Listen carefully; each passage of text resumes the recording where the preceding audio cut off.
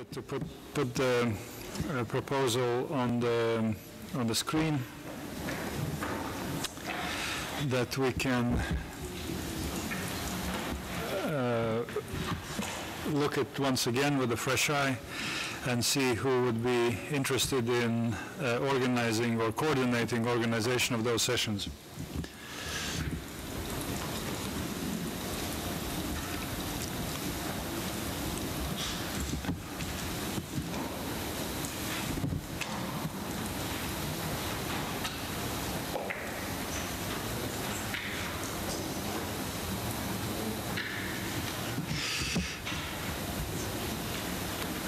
So could we get slightly bigger font?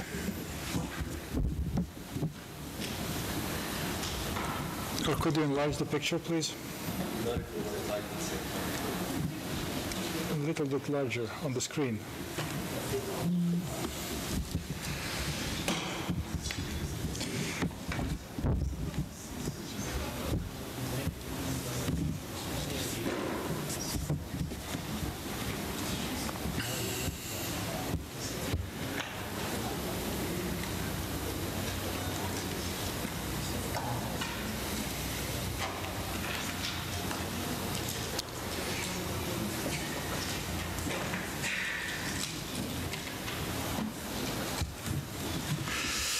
So thank you very much. If I make a couple of comments that we need to keep in mind. First of all, setting the scene. If setting the scene session is organized in day 0, it will not be part of the formal chairman's report. That needs to be understood because only IGF meeting itself is reflected in chairman's report. Secondly, I think that we also need to decide whether on the last day in the afternoon, where now closing session is scheduled for 3 hours, closing ceremony, whether we allocate 90 minutes for workshops and leaving cleaving ceremony only for last 90 minutes, because if not, then we need to make decision today, because that will impact our decision and work tomorrow. That will impact number of workshops that we need to select. So let me ask whether all MAG members feel comfortable with the proposal that was worked out during these consultations during lunchtime. I see Cheryl, Marilyn, and Virat, and Hartmut in that order. Please, Cheryl. Thank you, Mr. Chairman.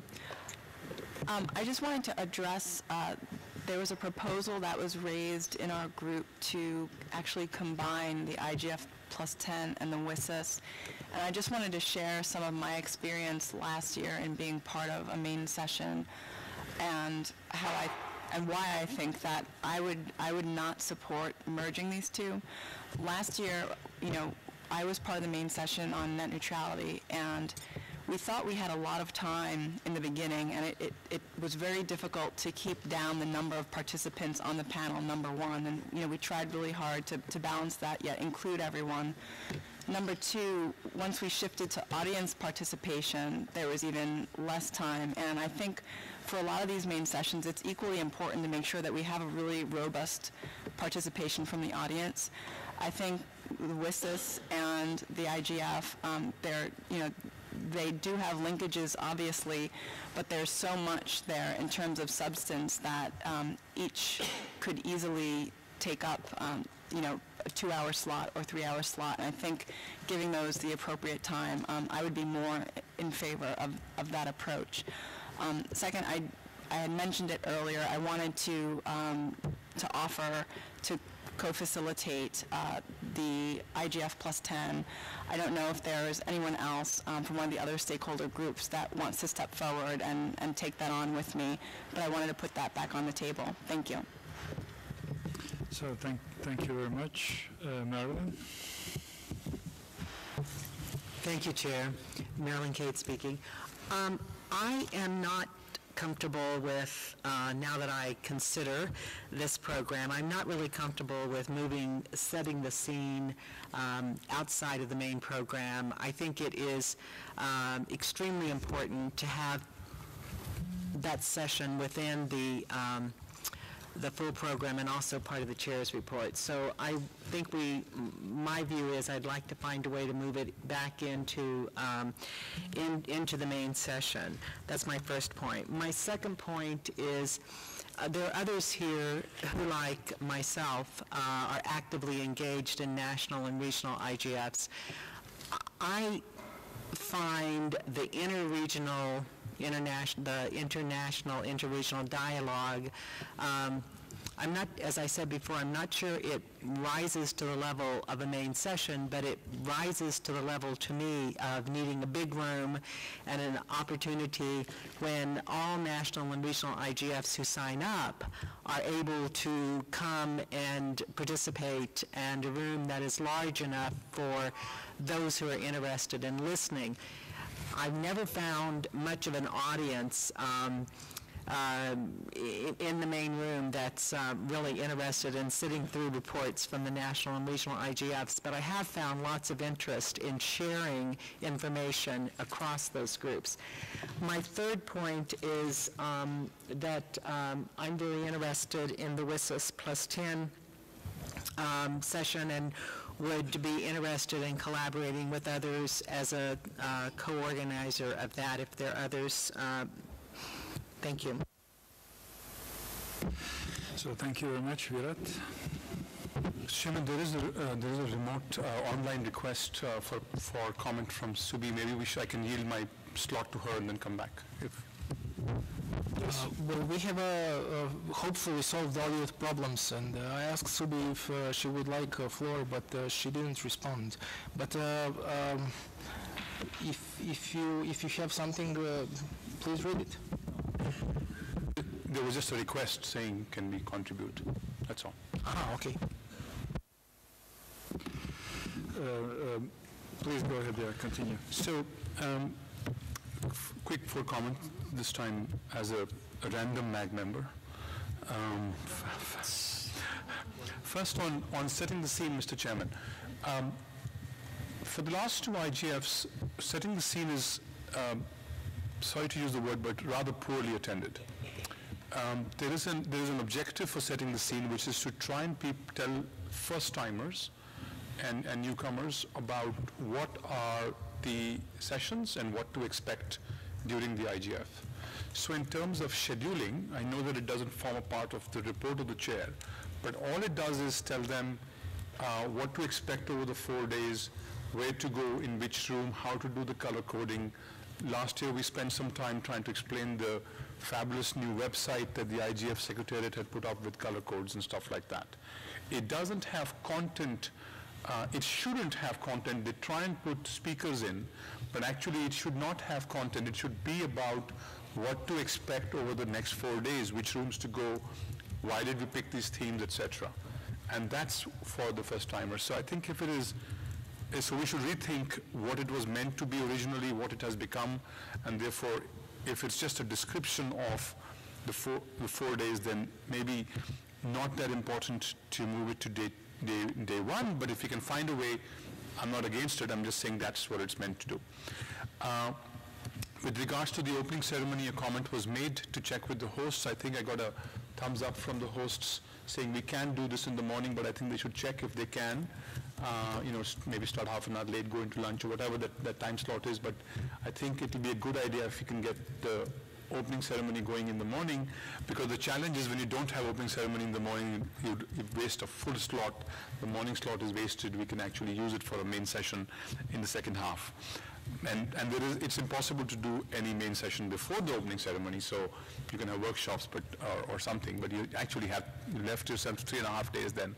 So if that can work out, that'll be Perfect. I support your point, Mr. Chairman, about having a closing ceremony for 90 minutes. That should be sufficient, unless there is a strong move for that. I think 90 minutes will make a lot of sense, and which also then provides dynamic collation a second slot of 90 minutes in the second half of day 4. That's as towards the end as you can get in terms, if that's what dynamic coalitions wanted, but that will give them 90 minutes only. On VISIS plus 10 and IGF plus 10, I'd request that we keep them separate, even though very strong arguments have been made in favor. Here's the 3 why we should. These are linked but different, so they're not the same. Second, time is not enough. I think IGF plus 10 will certainly require 3 hours. It's 10 years of work. It's one of our main purpose. And VISIS is not small either. We might be able to wrap it up in 90 minutes to 2 hours, but it's not. But if you put these 2 in one 3-hour session, and we can't exceed 3 hours. So if we had a 4-hour session, then it's different, but I think the MAC can't go over 3 hours, so that's where we are, which is the other reason why, practical reasons why we need to have it on 2 different days. And finally, I think the level of information and participation of VISIS is different from IGF, where a huge amount of national and regional IGFs might want to contribute. They have 3, 4, 6-year experiences they want to contribute. VISIS is quite different. So again, linked but different, time challenge, and therefore I would request that we keep it for 3 hours and maybe either 90 minutes and 2 hours, whatever the facilitators believe will work efficiently for VISIS plus 10. Thank you. So thank you very much, Virat. I learned in my life that nothing is worse than wounded pride. That's about this random MAG member. And I noted that you most probably mixed up orientation session and setting the scene session. In orientation session, you explained color coding. And then in the setting the scene session, you do, let's say, you frame minds of participants, those who want to be framed, and then tell what this IGF will be about. And I see no reason why orientation session shouldn't be or couldn't be organized on day 0, and setting the scene session brought in day 1. That said, time is running, and I have many interventions here. Hartmut will be the first. I remember that we discussed the possibility to increase the time, not 3-hour slot in the morning and 3-hour slot in the afternoon. My first concern is, will there be a breakfast, a coffee break in the middle of each morning and afternoon? So we will lose a half hour. So my proposal is that we start from at 9, work 1.5 hour, then have a half-hour coffee break, and then again 1.5 hour. The same in the afternoon. So we need to have 3.5 hours in the morning and 3.5 hours in the afternoon. This is only to correct this time schedule. But my proposal is to go further, to include a half hour in the morning and half hour in the afternoon. We don't need long time for the transfer from the hotel to the conference. It's only 50 minutes. We can be there at 9 and work from 9 until 1. 4 hours, we lose only a half hour for the coffee break. Then we can have a 1.5 hour slot and a 2-hour slot in the morning. And the same in the afternoon if we start at 2 and work until 6. So we are fighting for time. I am introducing a new factor. The problem, probably the beginning of the discussion of the 2 hours was the translators. But we have the flexibility that we have United Nations approved translators that we hired 2007 in Brazil, and we will do the same for 2015. So we have extra translators, interpreters that will work more than 3 hours, so we have more time to put everything together. So thank you, Hartmut. Indeed, the half-an-hour coffee break has not been factored in, and that is absolute must, because coffee breaks also is part of the bigger game. Informal contacts and conversations is extension of discussions during the sessions, and so we can do it either shortening lunch. Two hours lunch seems bit long for that purpose, or we can start earlier. But I think that this is just a question of technique. We can look at. One thing is clear: sun is rising at 5, and from 5 to 8, everyone can be on the beach, and then to the conference room. Please take it as a joke. I mean, I tried. Mark, please. Yes, thank you, Chair. I don't support merging IGF at 10 and WSIS plus 10 review. I agree with previous speakers that these are separate, though linked, agendas. As I understood it from discussion this morning, IGF at 10 would consider issues like the role of governments in the IGF and the evolution of the IGF.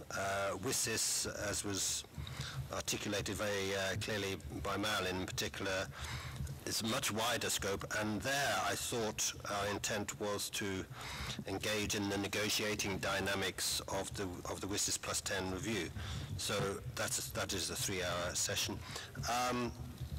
Setting the scene on bringing that forward, is it too difficult to actually start the IGF at that stage, so it comes within the scope of the chair's report?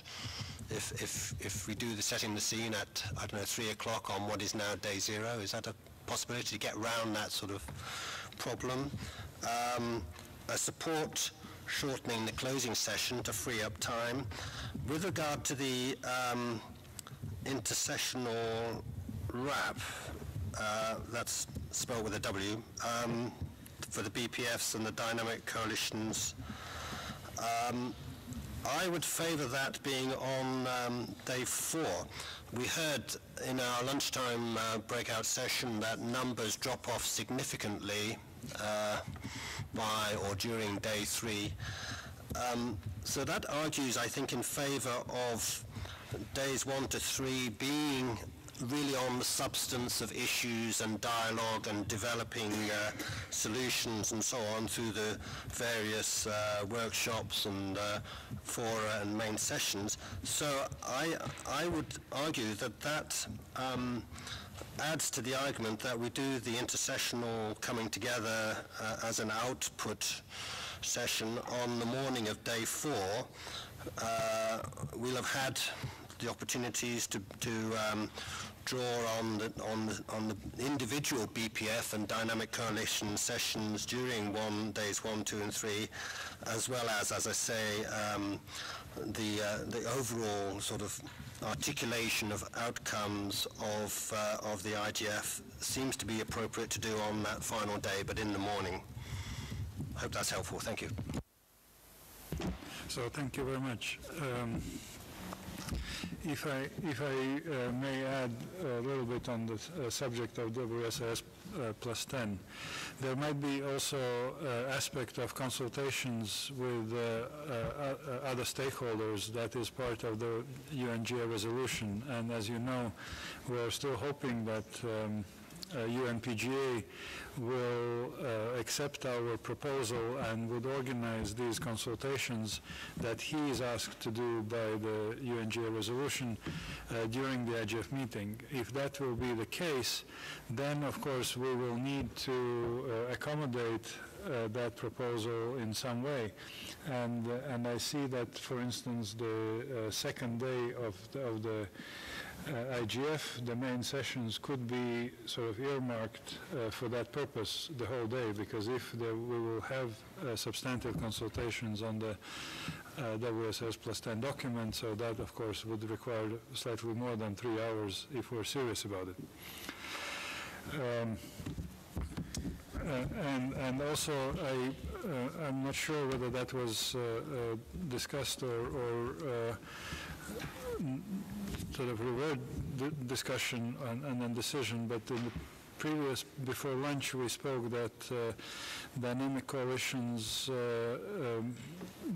best practice forums and policy for next billion would be looked at once in one 3-hour slot on the second part of the third day. And now I see intersessional BFDC and DCs all over the place on the second day and then on the fourth day and the third day as well. Just my question to coordinators. Virat, please.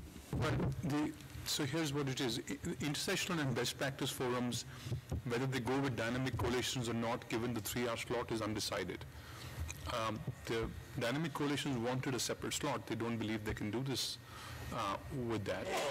And one of the facilitators or Constance suggested that we should do it together. So we put them as 2 different square brackets. We put that as day 2 only because that was what came from the floor, but day 3 is completely vacant at this stage. It can go to day 3. I think the first question that needs to be decided is whether all 3 can be done in one 3-hour session or not. That's the fundamental question. And then there are 3 vacant slots, 1 on day 2 and 2 on day 3, any one of which can be occupied. So thank you very much. Constance? Yes, thank you. Looking at the screen, I think we don't need any more of the separate best practice forums if we agree that at least the connecting the next billion and the best practices can be in one intersessional main session. Then whether or not that session should take place on day 3 or 4, that has been discussed. I think Mark had a preference for day 4 after the dynamic coalitions.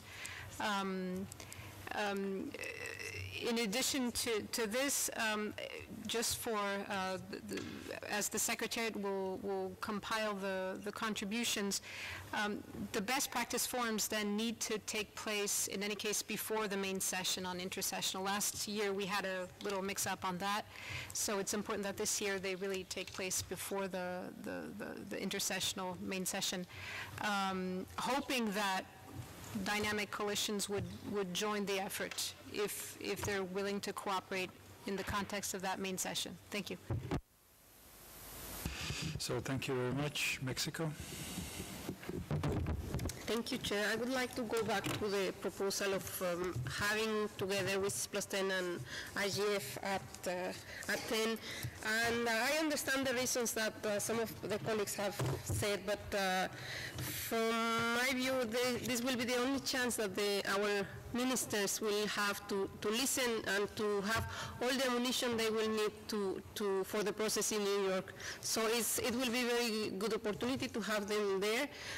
And if we separate them, I understand there are different issues. One is the assessment of what IGF has done over the 10 years, but at the same time, we have to present that to the ones that are going to take decisions in New York, and this will be the ministers. And it will be a very good opportunity to have at the highest level all these decisions being from up, down, to the colleagues that will be negotiating. So we believe that it will have some merit in having it at least in the same morning. Thank you, Chair. So thank you very much. Fiona? Yes, thank you very much, Mr. Chairman. Just and to thank colleagues for all the work they did in the break to put together a fulsome program.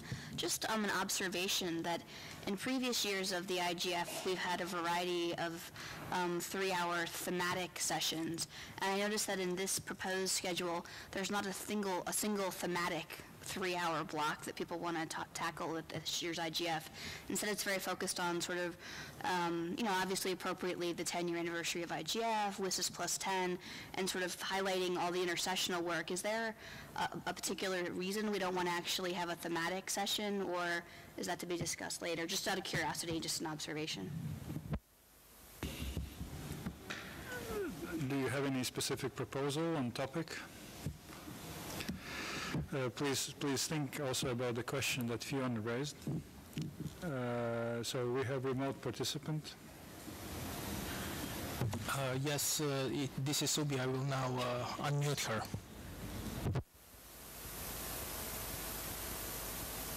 Everybody everybody, and good afternoon. I'm really happy to have found my voice back. I think this is indeed testimony to the power of the IGF. I do want to put this on record that a learning experience trying to participate remotely and online. I do want to say that as facilitators, it's indeed a very difficult job to actually take all inputs on record, and we did try posting inputs, but I don't know if there was remote moderation available during the lunch break while the main session deliberation was on. So a couple of comments. I think it's fantastic that we have more first-time MAG members proposing to be facilitators of main sessions. We really need to encourage that and provide all the support we can. I believe IGF at 10 is a fantastic proposal, but I also see that there is synergy in combining it with WSIS plus 10. Last year we handled 2 large chunks, and they were interlinked conversations on the evolving internet ecosystem as well as the way forward for IGF. I see a similar synergy. In terms of interactivity, we did have talking heads, but we decided to flip the conversation and did not wait for the speeches to end. We kept the session interactive all through. Second point, I believe that a session on what's in it for governments and rightful roles and responsibilities for stakeholders is still a separate session. It is a different session from that of IGF at 10, and I do believe that day one, first half would be an appropriate slot for that, and as we'd originally proposed, to keep IGF at 10 and WSIS plus 10 review on day 2 might be a consideration for colleagues of the MAG. And third, I did suggest that if we can also attempt to ensure that there is youth participation as speakers across main sessions, it would be something that would be very, very heartening to see. That's all for now. Thank you. So thank you very much, Subi, for your suggestions. Susan? Thank you, Chair. I would like to acknowledge what our colleague Fiona said about the kind of, I don't want to say inwards facing, but the focus on having the main sessions focus on the various different fora that they have focused on. And I think that in terms of the 3 main session slots that are remaining, these holes in the Swiss cheese, I guess you could say, I think that perhaps would it be possible to address these holes in light of our workshop evaluations tomorrow? Because I feel like, again, it might be an opportunity to bring a few different workshop proposals together, at least to get creative there. But if there was one suggestion I would like to make for a substantive topic, a thematic topic for a main session, I would suggest network neutrality. Thank you. So thank you very much. Marilyn? Thank you, Chair. Marilyn Cade speaking. A couple of comments. If we are fortunate enough to have a yes from the PGA, from the United Nations President of the General Assembly, to either attend in person or to send someone, or from the co-facilitators, then I think that really changes the structure of the session on WSIS plus 10.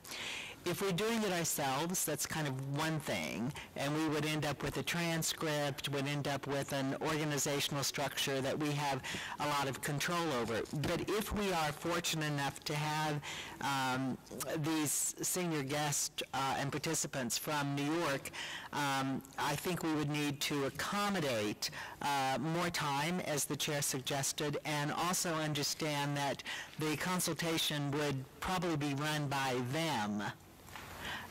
So one way to possibly look at this might be to plan the session for IGF at 10 and this is plus 10, perhaps on the same day, but with the idea that if we get a yes from the PGA's office, that we move the session in order to be able to have more time to go into a consultation, including on the zero draft. That would take us asking for some flexibility in the schedule from other main session organizers, and it may be that the thematic ideas that are being raised, such as in the merging of some of the workshops, we might be able to look to those groups for providing that flexibility. I'll just make a comment about the selection of topics for thematic workshops. I'd rather we wait until we go through tomorrow's session and also see if we can pick one or two topics that we haven't done before, if at all possible, but to postpone that decision until tomorrow. So thank you very much. I think we will not conclude this topic today. It doesn't look like that. So we have a proposal on net neutrality as a topic for main session that was put forward by Susan. I would like to hear your reactions on that. Cheryl, please.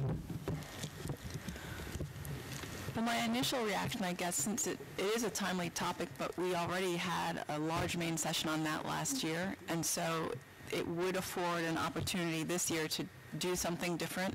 I do agree with Marilyn's point, RE themes and waiting tomorrow, because a lot of the proposals that we've seen that have come in from the community, they may in fact shape our theme and may lend support for, final support for some of these other main sessions in terms of which of these different workshops are going to have themes that are going to run up and support these main sessions. So that's my 2 cents. Thank you. Thank you. That was worth of 3. Mark, please. Thank you, Chair. Mark Carver, UK Government. Net neutrality, first of all, there are workshop proposals. I'm just quickly scanning the top 60, but let's look at that tomorrow in the light of the proposals on net neutrality. My general feeling is if there are very, very strong proposals to discuss net neutrality in workshop format, I think that sufficiently covers it in the light of previous focus of the IGF on net neutrality. I have 2 suggestions, again, for looking at tomorrow, I guess, as the MAG, on thematic main sessions. First of all, we may have lost sight of the overarching theme of this IGF relating to sustainable development. And then secondly, so maybe a main session related to that theme is arguable.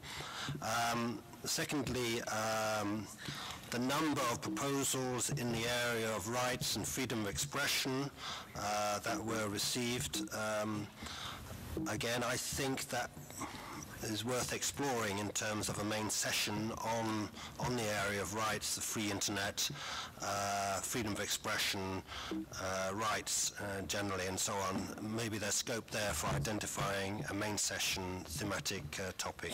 Thank you. Thank you very much. Flavio? Thank you, Mr. Chairman. During the lunch session, I made a proposal for another main session. We still have maybe 2 or 3 slots left, and a proposal that we could take stock of the Net Mundial Declaration. It will be 18 months after the event in São Paulo in April 2014, and we could discuss which is the real impact of the Net Mundial outcome on the community efforts, our organizations and following the principles that have been laid down in the document, how was each item in the roadmap being covered by the current ecosystem, by whom and how, are they being covered according to the principles in the document, what else should be done or initiated by the community. And I think this would be a nice time point to address these issues. So thank you very much. Dominique? This is Dominique Lizansky from the GSMA, just for the first time I'm speaking. I just want to support Marilyn's idea as well about looking at the themes that are emerging in the workshop proposals. I think that there are quite a few themes, and Mark probably looked at it a little bit, that are coming through that are stronger than net neutrality. But really, to Mark's point, I think we really do need to have something on the overall theme of the IGF, so I'd like to support that as well. Thanks. So thank you very much. Juan Antonio? Well, it's Juan Alfonso, actually. Excuse me, okay. Juan Alfonso. Anyway, I think that at this time we should focus only on those overarching themes that we're certain that we have to have, like WSIS plus 10, like IGF, and maybe like sustainable development, and to leave the rest of the issues to tomorrow when we discuss the workshops. Also, I want to point out that after putting the coffee breaks, we actually have main sessions can be split in two. We can have two main sessions for mergers of workshops. I'm not going to anticipate what we're going to do tomorrow, but I sent a few weeks ago an email in which I did some quick scanning of the workshops, and I found out, for instance, that in the topic of child and youth issues, we have 15 proposals of workshops, so that could be a candidate. Of course, we will discuss that tomorrow. But also in women and gender, we have also many, nearly 10 workshops proposals. So we can discuss that tomorrow, and I repeat, by splitting the main sessions in two, we could have those main sessions like for the mergers, and we can solve two problems, fill the main sessions and also the workshop. And finally, I will suggest to keep even after tomorrow some holes, because maybe net neutrality is an issue today, but who knows that when we approach November, there will be a bigger issue, something that is in the news, maybe cybersecurity, there's some other attack, or maybe economy, or maybe something that we will have no other choice to address it. And so I recommend to keep open to the end. Thank you, Juan Alfonso, for that proposal. So I have Ephraim next. Okay, thank you. So I would just like to jump onto that point and also to reiterate Subi's suggestion. As you see, you went through the workshop proposals. There were many proposals on issues on youth and child issues. Just to bring to the attention of the MAG and to the Secretariat, previously there was this form where people could fill about their expertise and what they think they could handle.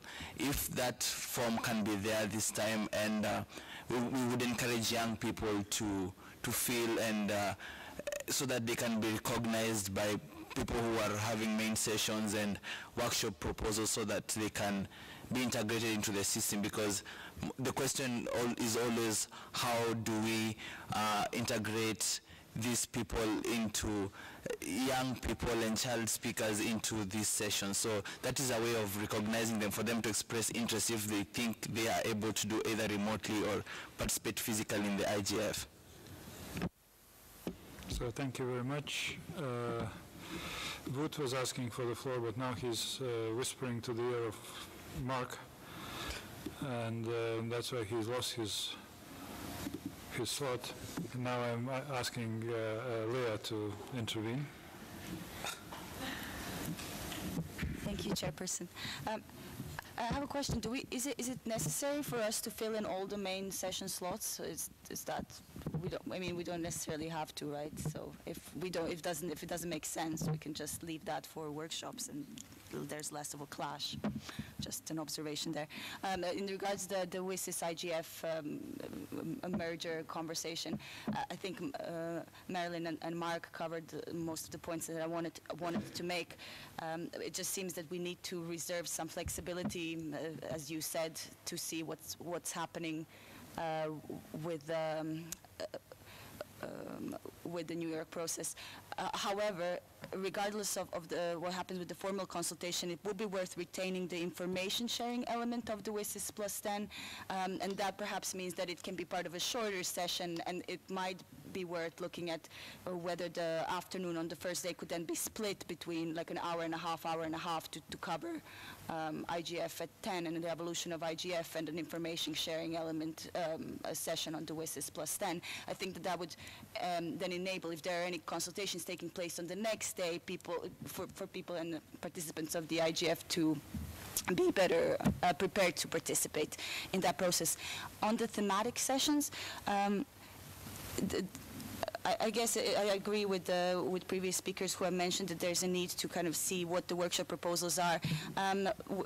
And it just seems logical, and we haven't really discussed this, but we have sub-themes for a reason, and we haven't really reflected that in the main sessions, and I wonder whether we should look to reflect the sub-themes that have had the largest number of proposals. I think there were human rights and cybersecurity and as the first two. So if we want to be guided by anything, we should be guided by the proposals that have come from the community.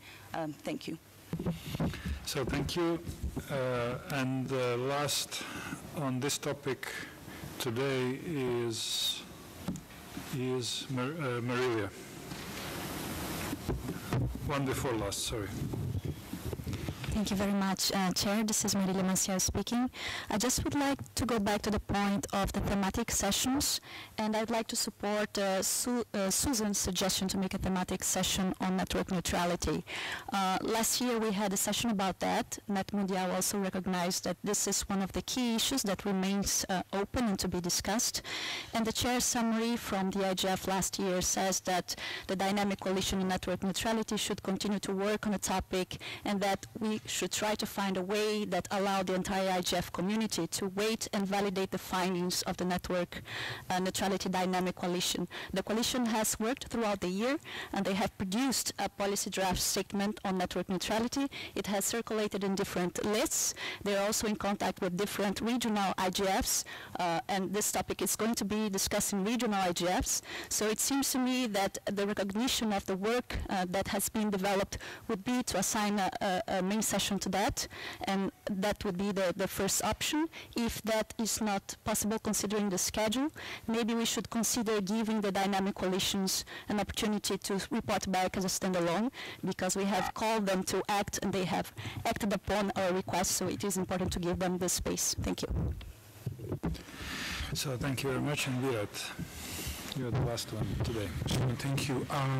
Firstly, I want to support Joanne's point about the fact that we should keep this discussion high level at the IGF at 10. This is right now intersessional work, sustainable development.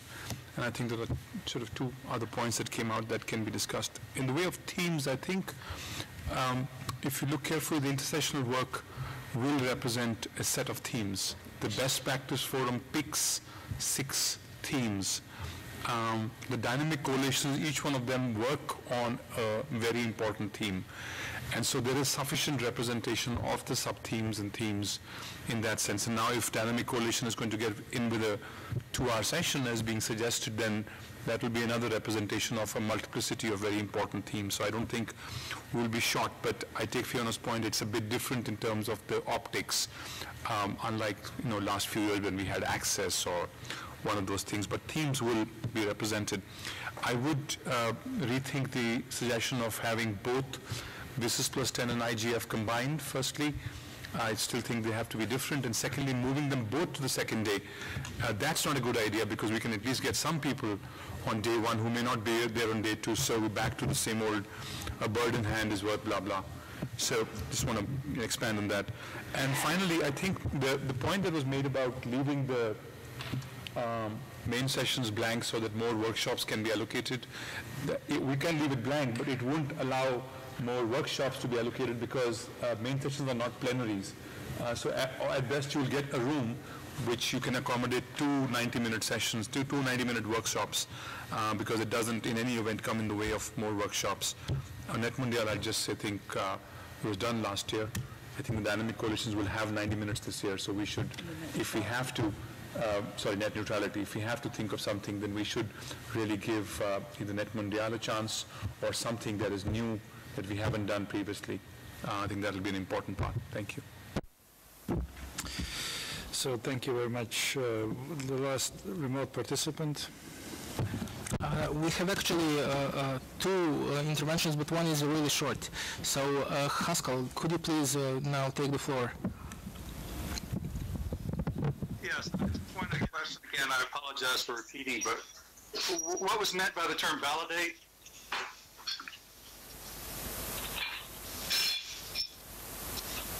There was a proposal that what Maria said, that the Dynamic Coalition on Net Neutrality worked throughout the year, and that the session could validate the results of the work, the document. So that was proposed by Maria. And the second one from Subi. So Subi, please.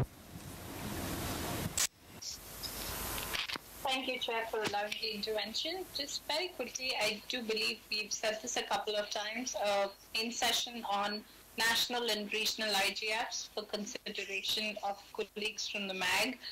We don't see this as the same thing as IGF's initiative reporting into the discussion. It's a structured conversation that we'd like to have with national and regional IGFs, and how their issues are different at multiple levels and require different solutions. So a suggestion for consideration, a main session on national and regional IGFs. Thank you.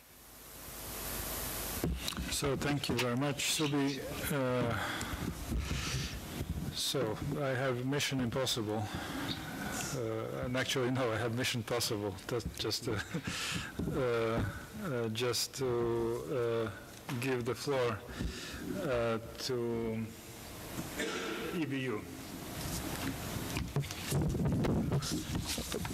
Just to say that I support completely both ideas about the regional and national IGF. I think that it's very important that we have this space, and about the dynamic coalition and net neutrality, of course, I think that the topic is important, especially if we will have, before the end of the year, a European Union definite position on that.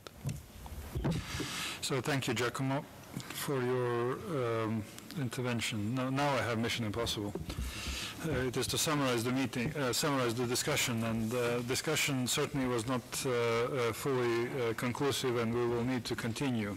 But what I understand, we agreed that there should be, Hassan, please. Thank you, Chair. I just wanted to add, we had for this IGF specifically a new sub-theme, which is Internet economy, which goes with sustainable development. And I would suggest strongly to have a main session for Internet economies with sustainable development. Thank you. So thank you very much. More we have such a concrete proposals, better we are.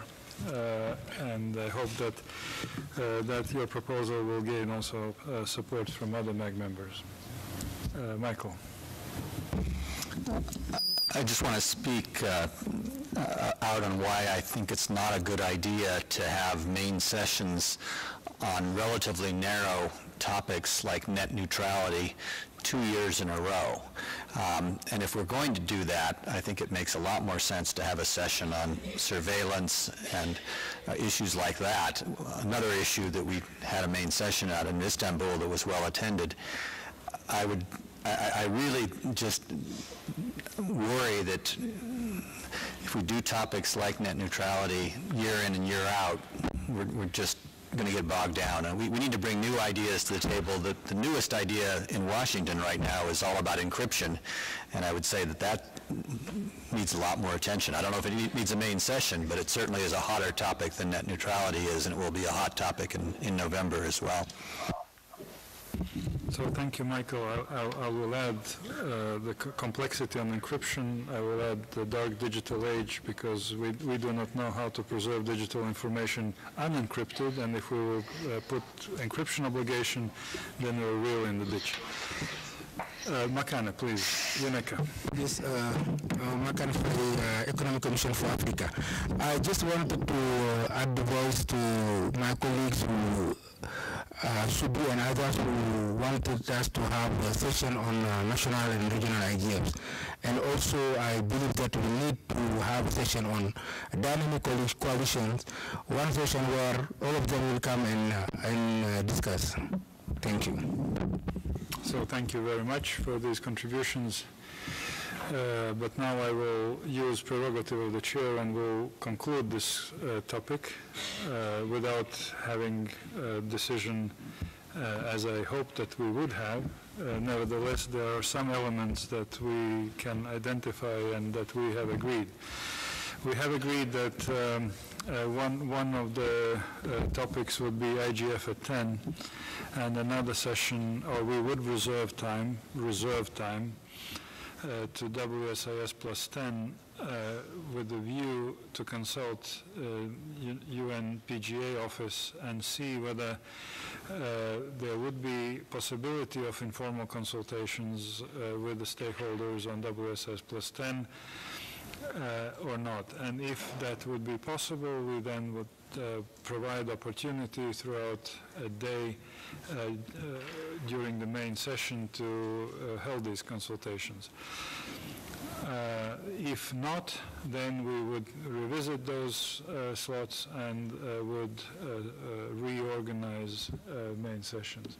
We also agreed that the best practice forum would be also looking and presenting the outcomes of intersessional work on policy menus for next billion online, and that dynamic coalitions possibly would prefer to have a separate slot, and we would seek to accommodate that. We honestly need to see whether opening a session of 90 minutes would be enough. If there will be a few ministers, then certainly it will be enough, but if there will be a few dozen ministers, that I'm afraid that this will not be enough. And again, we do not want to turn open session only in ministerial parade. We would want also to have industry generals and civil society, kings and queens and technical community, gurus also speaking. So as a result, 90 minutes may not be really feasible. Again, we will see how to accommodate these concerns. And most likely the decision will be made after this meeting as we will proceed and we'll learn more information. That said, I have noted two volunteers for issues. Cheryl volunteered to be one of the facilitators of IGF at 10, and Marilyn, one of facilitators on WSS plus 10. I did not noted any other volunteering. Leah? Yes, thank you, Chair. If I could just volunteer to participate in the WSS plus 10 in whatever capacity is needed. Okay, me too. I would like to work with Marilyn whenever it's needed on WSIS plus 10. Thank you very much. Mexico? Thank you, Chair. We also would like to work with Marilyn. Thank you. Okay, so Marilyn, you're very popular.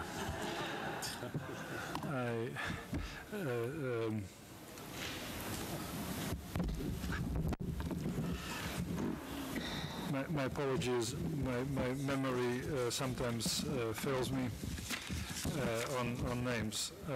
Sita, please. Thank you, Chair. I would like to also help Cheryl on the IGF plus 10. Thank you.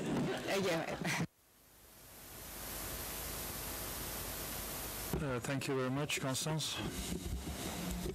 Yes, I'm happy to help with the intersessional one, but of course this is only possible if Brazil helps. So you volunteered for Brazil as well? Yes. That's good.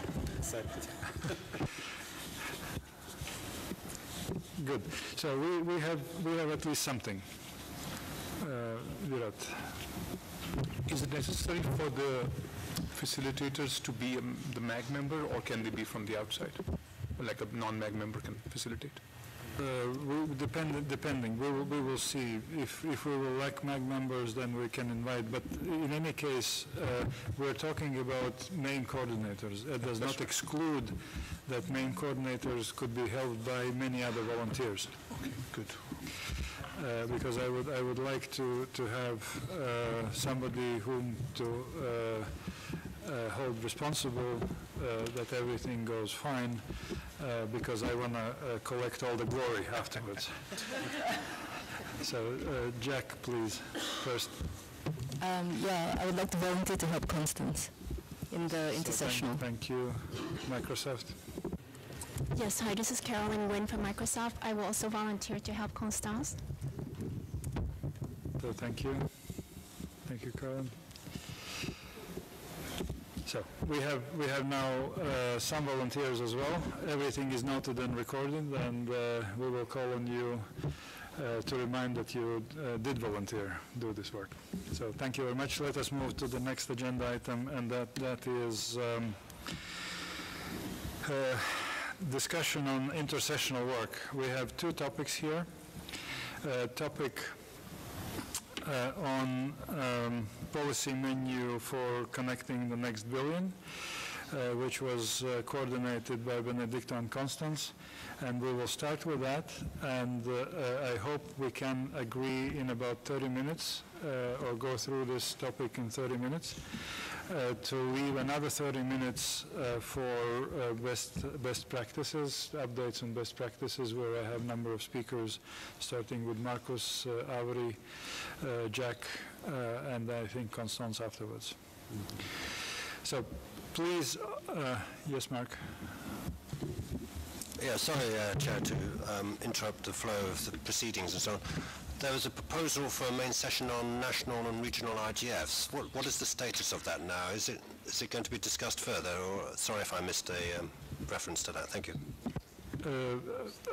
There are two options. I think for the moment we should say that this proposal is pending like many others, because one can imagine that if IGF at 10 gets 3-hour slot, part of that time could be devoted also to regional national initiatives. Outside, and this is not what Marilyn suggested on sort of inter-regional dialogue. That would be kind of a working level thing. But I do not want to talk anymore about main sessions. I would like to go on with the other business, and you will start. Benedicto, please, if you could introduce the topic. Thank you, Yanis. Well, I was together with some other colleagues asked by Yanis to coordinate and to put forward for your consideration a proposal to shape the process towards preparing a document on policy menus for connecting the next billion online. I don't know if the Secretariat could post the latest version with the amendments that were made. This document that is that I hope could be posted reflects first some discussion we had among the coordinators, and I'd like to acknowledge the participation of Constance, which was indeed the main drafter and put together all the papers, but also Virat, Lynn, Santamur, Baher, Smart, and Abridoria. Those were also members of the coordinating group. We held one or two conference calls, and we, among ourselves, worked a document that was later on shared with the full MAG, and some of you made comments in regard to that document.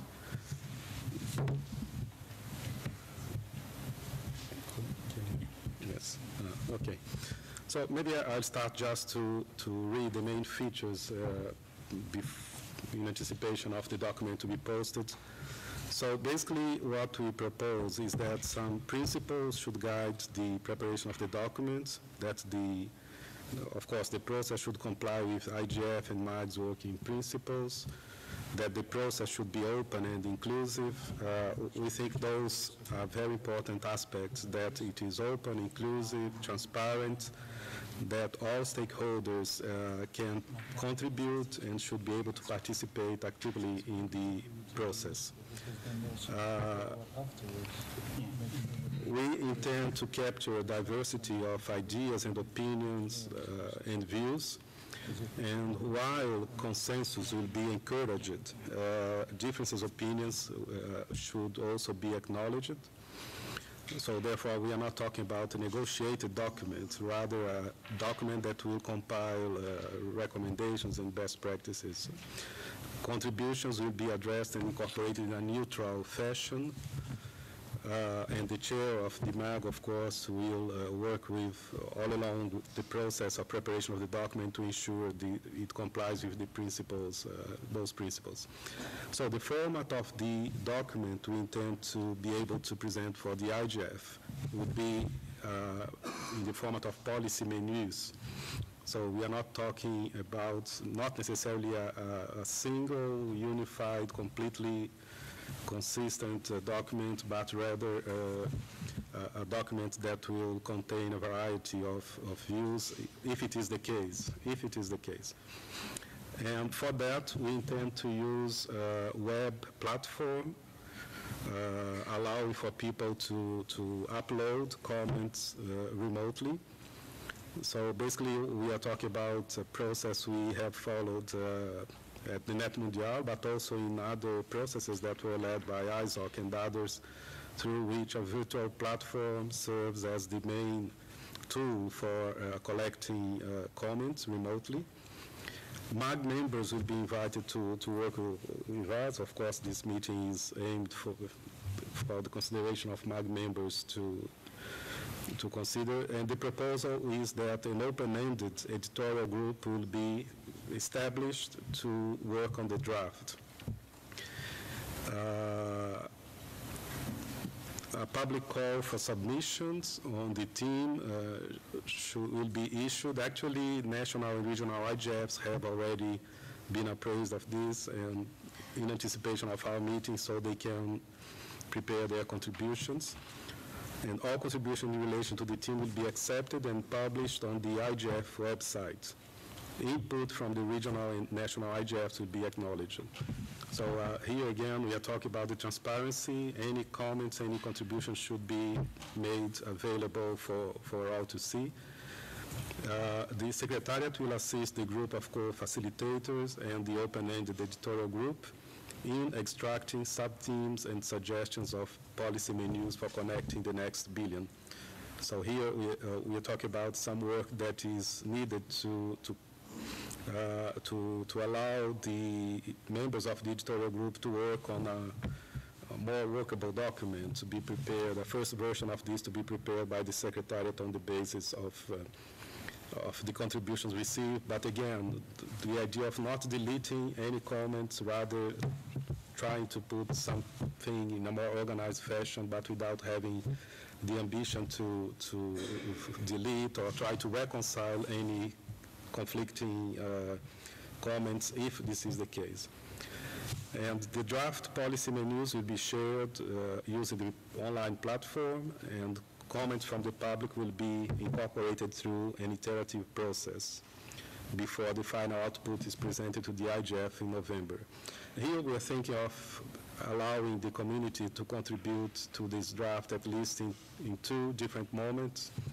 The intention to have a first draft to be posted, and then we should later on discuss the timetable for that, allow for some comments, and then the editorial group would again meet and prepare the final version that would also not a final, a second version that would also be submitted to public comments. So the document to be presented to IGF usually will have gone through 2 rounds of public consultations to ensure the maximum level of elaboration we can. And the purpose of the exercise will be to gather and present the different policy menus for connecting the next billion online.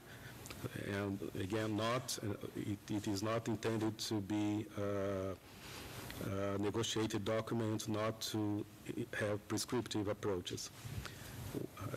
As I said before, when divergent views appear on a specific issue, text will be left out, or it will be explicitly stated that a variety of views exist. So I think this is something the editorial group will have to deal with as the contributions will come forward and to see how best to deal with this. The time frame proposed, well, 27 April is already past us, so there was the idea to invite the MAG community to join this open editorial group, but this is being done now. The idea is that at this meeting, we will have a final decision of the full MAG on the methodology for developing the document on the basis of the document that is before you. 26 May, we would launch a public call for contributions. Between 14th July and 11 August, the first draft would be prepared by the editorial group.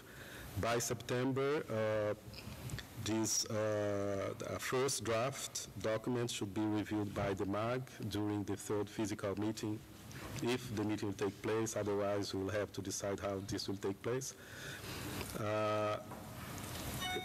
Between 8 and 6 October, there will be a second draft open for public comment.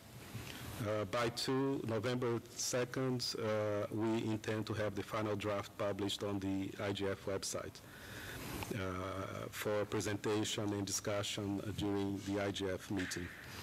And this document is seen as of today as a living document that will not that will need certainly to be continuously improved and should also be shared with relevant fora in order to serve as useful inputs for deliberation, decision making in other fora. So I think basically that's what I'd like to report, but I would also like to invite Constance to, if she wishes to add some comments. So thank you, Benedicto. Constance, would you like to add something? Thank you very much. I think I would have little to add to this presentation. Just perhaps a few words to say that we know that the invitation that was made to the organizers of national, regional IGFs was welcome. A number of them, Eurodig, IGF France, I think IGF USA, others have already picked up the theme. We're expecting contributions that will come in very different formats, but as Ambassador Fonseca just mentioned, there is no obligation to respect any format. It's a very free and open process. So the next step is really to find a way to agree on the timeline and to find a way to engage with other stakeholders, not just the national, regional IGFs, and it's important to have agreement from this group on the timeline, but also on the methodology. A few comments were made on the document. Maybe some of the MAG colleagues would like to reiterate those comments orally, but there was a question about the name. Should it be an editorial group, or should we find something else? There was a request that this editorial group, or whatever we call it, be open to non-MAG members. It was also mentioned that we should plan some clear outreach to the different stakeholders we'd like to involve. Once we have decision agreement from the MAG on the methodology and the timeline, we should work with the MAG working group involved in outreach in this regard. It was also suggested that the organizers of national regional IGFs be re-invited formally, reminded of this opportunity to contribute, and they can contribute even if their IGF event has already taken place, as they usually have structures that allow them to work and continue the discussion during the year. So I'll stop there and maybe invite other MAG colleagues who had comments to reiterate their comments today. Thank you. So thank you very much. I understood that those comments and suggestions have been already taken into account in this version. So let me maybe reiterate why we're doing this. And what is the meaning of the process. The meaning of the process is to try to respond to those who have called increasingly and permanently on need to improve outputs or increase outputs from IGF to make it more meaningful for stakeholders. From one side and from other side, to link national, regional initiatives with IGF.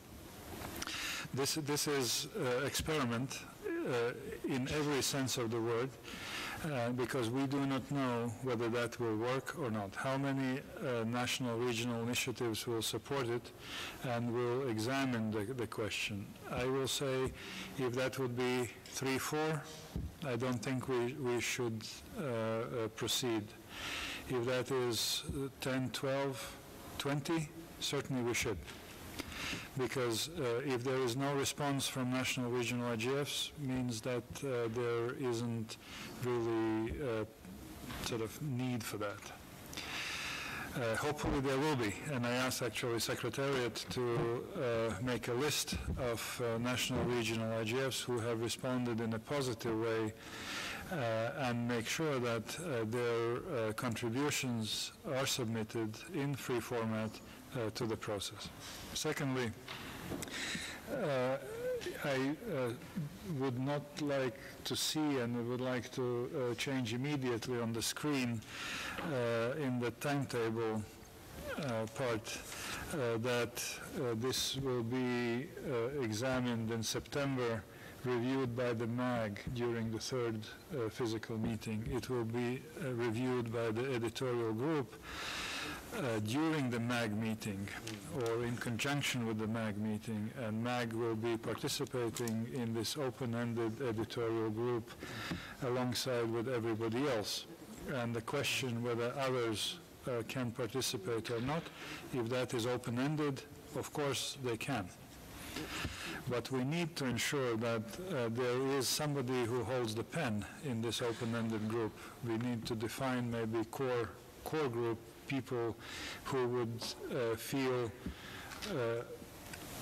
responsibility for putting ideas expressed during these open-ended working group, editorial group meetings on the paper, and making sure that there is a coherence in the text and the things come out in a logical sequence and a good language. So I hope that I answered to some of the concerns which have been raised about this process, and I recognize Makan from UNECA, and then Izumi afterwards, and Marilia. Please, Makan. Thank you. My name is Makan Fai, ECA. Thank you, Dennis, for your comments and the clarifications which was put forward by Constance, because some of the IGFs may not meet before September. The African IGF will be meeting from 6 to 8 of September. So if contribution can be done with consultations with members and not during the meeting, then we could contribute. But my worry is that they say that the IGF coordinators have been informed. I'm not sure if this has been done. At least for Africa, it has not been done. I am aware because I'm a member of the MAC, I'm following up the discussions, but no communication has been sent to the Secretariat for this purpose, and I am not sure this has been done also for other coordinators. So I think we should really make sure this is done properly, that they are informed. Thank you. Okay, thank you very much. Fiona? Oh, sorry, Izumi first and then Fiona. Thank you, Yanis. So I just want to follow up a little bit about the point that Constance has raised about the need for the outreach. I really think this is important because it could be the case that some of the national and regional IGS are very much interested in the theme, would have wanted to participate, and but if they're not fully aware of what's happening and end up being quiet, it's like it's going to be a misunderstanding that there's no enough participation and the lack of interest. So I think this is important, and so in this respect, I think simply sending this an announcement officially is not really sufficient in keeping this national and regional IGF to be fully informed of what's happening. So, and since we do have like a variety of MAG members from each of the regions, would be nice if each of us could follow up with their regional IGFs in our region to make sure that this gets discussed and be a little bit more proactive in coordinating. So I think this is something that maybe something that we can discuss within the outreach group, and so something to raise as a point of consideration. Thanks. So thank you very much. Actually, there is no need to discuss. I invite all MAG members to contact those organizers of national regional IGFs that you know, and invite them to do this thing. Fiona? Yes, thank you very much, Giannis, and thank you to the ambassador and for Constance for the work on this. I had sent some specific questions, I think, to the MAG list on Sunday with some notes that are things that I thought might be useful for the document to make a little bit clearer. And the reason I say this is that for those that have been involved in the drafting of the document, I think you know exactly what you mean by certain things. And for someone looking at it secondhand, it's less than clear. And for those that are going to be actually asked to provide input, it could even be less than clear to them. So I think it would be useful to actually address some of those comments, which are actually suggesting clarifying what certain terms might mean to people, just for the sake of actually making sure you get the input that you actually want. And then the other sort of just general question I have on this is that the call for comments, as I understand from the ambassador, is going to be open-ended, meaning there's going to be something on a web platform and anyone can submit comments. This is not specific to the national and regional IGFs, or have I misunderstood what the exercise is going to be? I think that would be helpful because I'm hearing slightly different things, and I want to make sure that we're clearly all sort of saying the same thing and not expressing a preference. I'm just looking to understand. And thank you again. Yeah, maybe just have a quick answer to this. We want to allow anyone who wishes the opportunity to comment, but at the same time, we want to give some higher emphasis or importance to contributions coming from national and regional IGFs. I think it's one of the tasks for the editorial group to see how this will be reflected in the document, because we'll have wishfully contributions coming from regional IGFs, national IGF, and from individuals or from institutions. So in the body of the document, we don't want to lose any ideas, any proposal, best practices, but this is something that we'll have to deal with, how to reflect and achieve both objectives, to bring on board everything at the same time. And a particular outreach was done in regard to national and regional IGFs, besides the general call that will be made. A particular call and outreach effort was made in regard to national and regional IGFs. And as Constance has proposed, maybe that should be renewed And I'm convinced, in the light of comments that were made, that this certainly should be renewed. Thank you.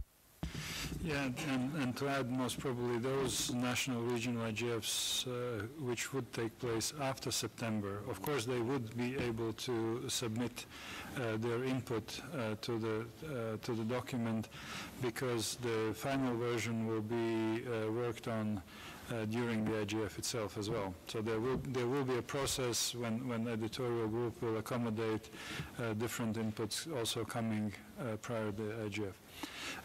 Marilia, please. Thank you, Yanis. This is Marilia Maciel.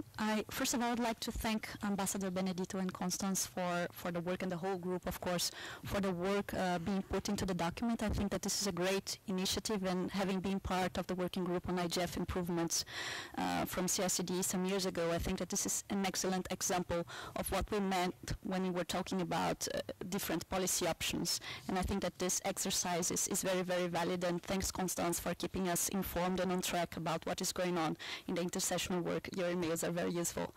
I just would like to make some points regarding the document. I understand that this is a document for this moment, for the open consultations and MAG meetings, but I think that if we want to pursue outreach, and especially with regional and national IGFs, maybe this document could be clarified, as Fiona mentioned, and completed.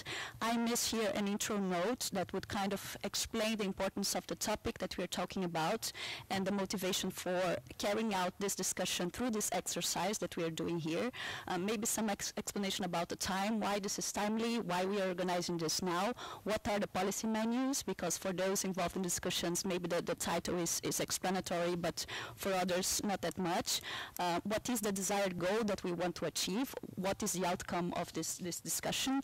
And what is the envisioned impact, where this will be taken forward? So I think that these key points will motivate people to participate and be engaged in the exercise if we can clarify them. Another thing that I would like to comment, I understand that the contributions are open-ended, and this is good, but if we're going to summarize and make a draft out of this, maybe it is important for us to give some guidelines of what kind of contribution that we are envisioning, because we can receive very detailed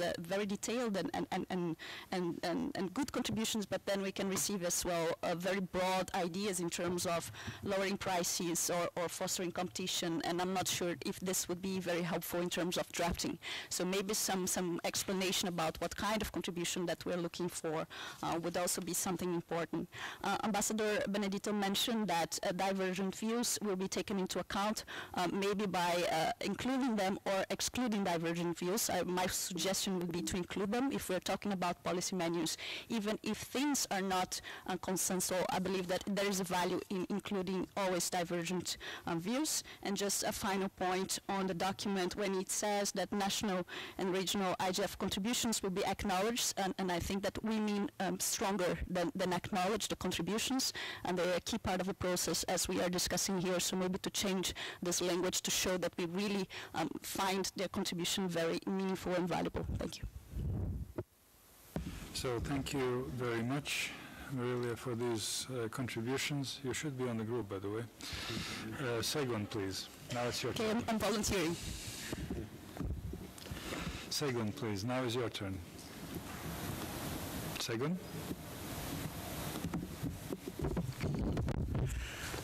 Okay. Thank you, Mr. Chair. I just want to provide an explanation concerning the contribution from the regional IGF, especially from Africa. I want to emphasize that enough information has been sent across to the IGF at the African level. And I can attest to that. The West Africa IGF, I remember, I personally sent a detailed information concerning what the contribution that they should do as regard the IGF renewal mandate and the IGF 2015 and the vital internet policy issues, such as the one that we are discussing here, the policy menu. And I got a response that a committee will be set up to look into it and provide a policy, and they are going to provide a position paper for the West African IGF. And I'm also aware that the West African IGF will be having their forum in June, and it is one of the top agenda of what they are going to discuss about. Then let me come down to the national level, Nigerian Internet Governance Forum. I'm a member, and one of the founding members. We discuss extensively on the role that we should, on what role that we should play. So I just want to emphasize and also debunk some facts that information has not been passed across enough to IGF at the national and regional level. But that does not mean that more effort should be done to ensure that all stakeholders are carried along. I just want to emphasize that information was passed across, and from the West Africa IGF and Nigeria IGF, they are going to make a position paper concerning most of the topic that we are talking about, where national IGF and the regional IGF are supposed to provide input. Thank you. So thank you very much, Segun, for this information and all your support in promoting this idea. I have now Mark Carvel and then Nominate, or you will be speaking on behalf of Nominate. Thank you, Chair. Mark Carvel, UK Government. First of all, thank you, Ambassador Fonseca and the team of coordinators for all this work. It's incredibly valuable. It's very important centrally for the IGF to pursue this initiative, and in the UK we will certainly contribute to it. We've had discussions. Nominate may well comment on that as the UK IGF facilitator.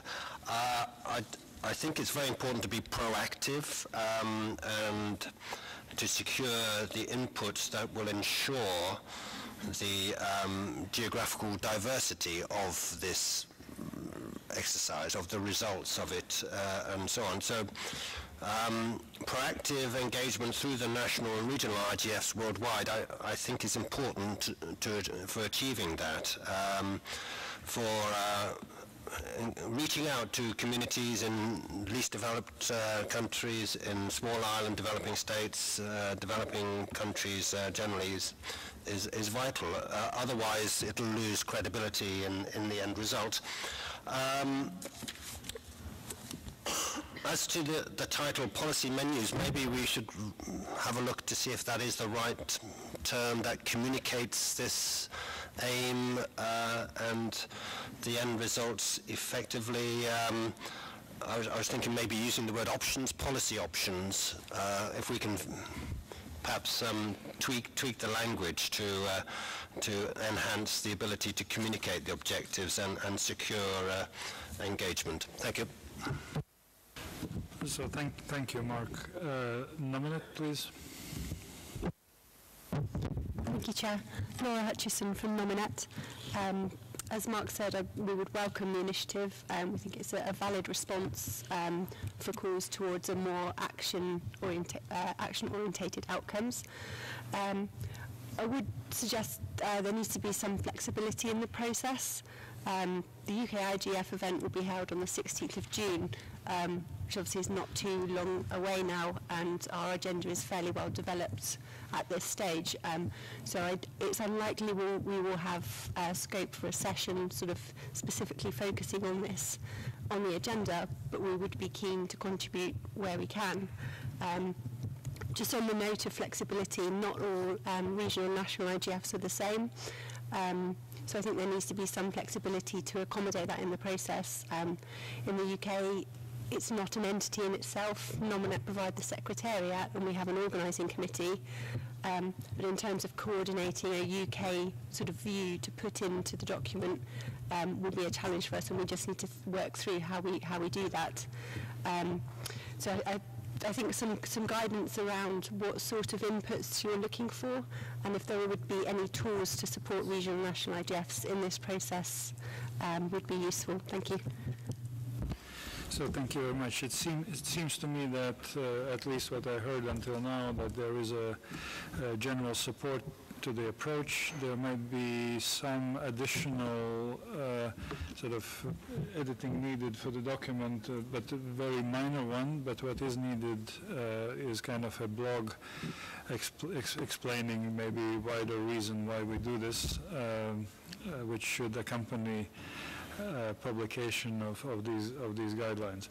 When it comes to title, I think we have discussed it since December last year, and of course menus or options that the meaning is that this should not be negotiated document, or indication that this is not negotiated document, but simply putting together existing options that or policies that have worked in different parts of the world that could inform those who are looking for advice on that particular topic.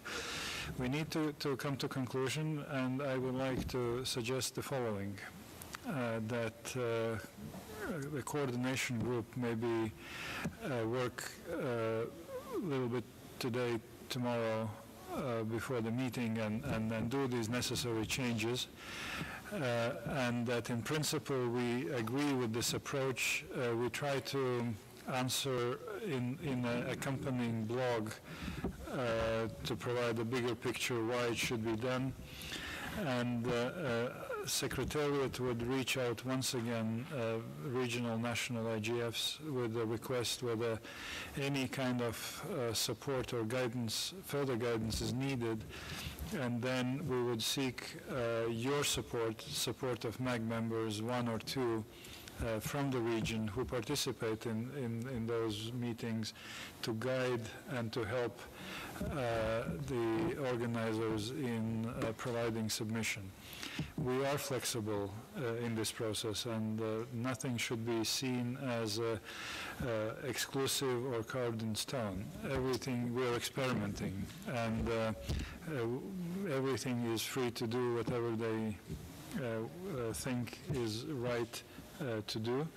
And after, we will do evaluation of the process, and then we will see whether further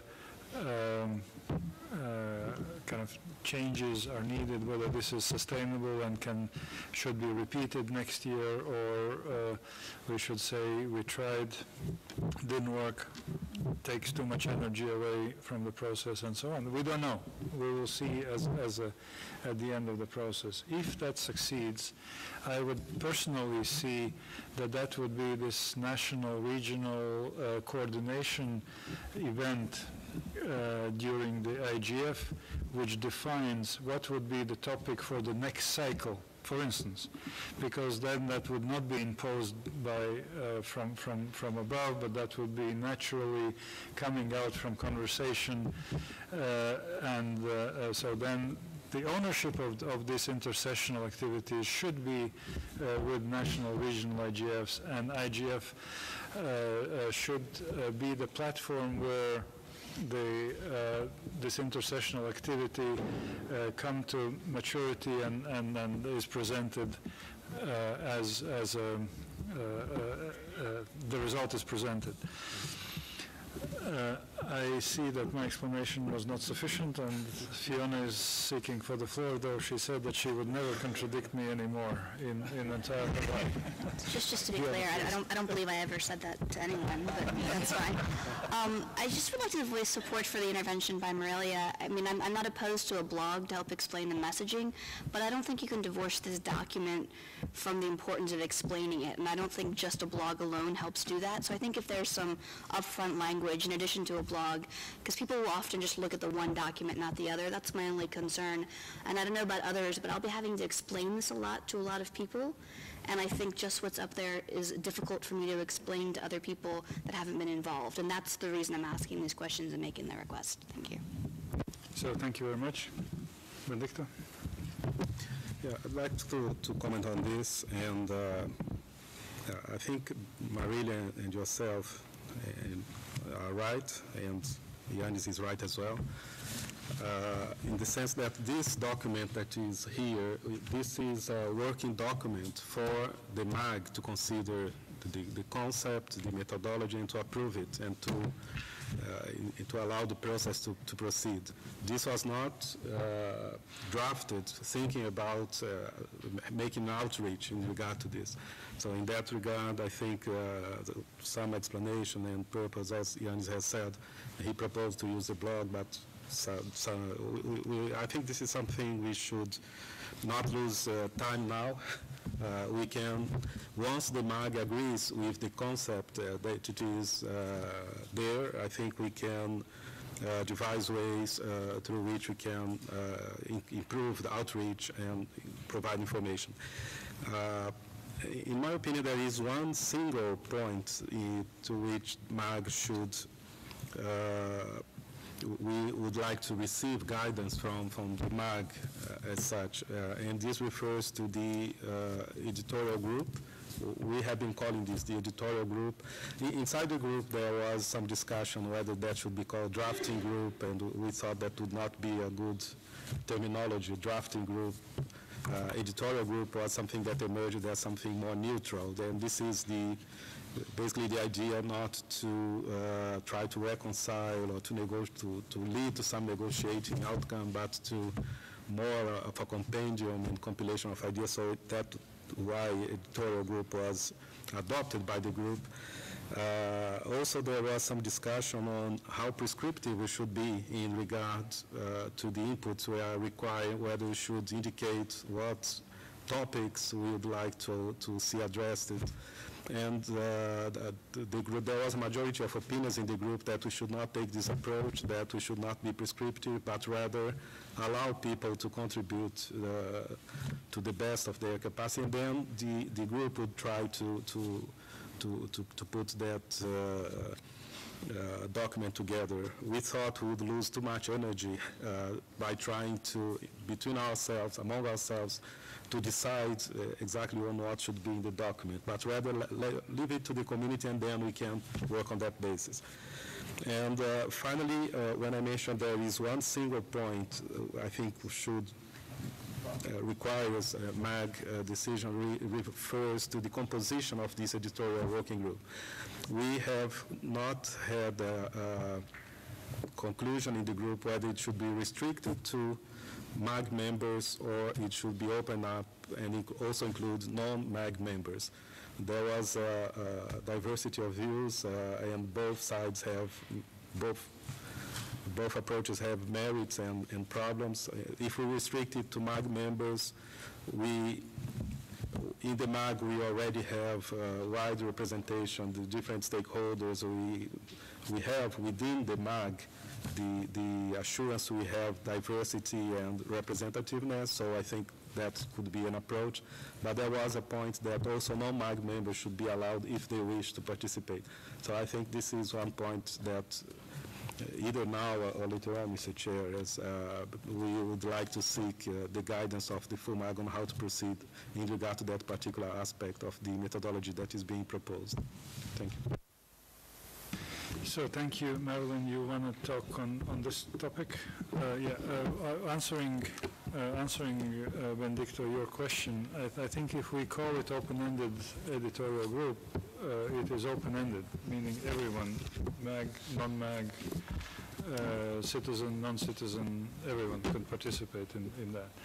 What most probably we're talking about, whether we should, if we're talking about those people who will be really holding pen to the paper and then who will be really working on the document, listening output, whether they should be from MAG only or not. So that is something what we may want to reflect on, though again, on these technical questions, we may spend too much time and arrive to a conclusion that these people, whether they're in the MAG or not, should be good writers, that they should be good in editing and formulating their thoughts and views that they hear during the conversation.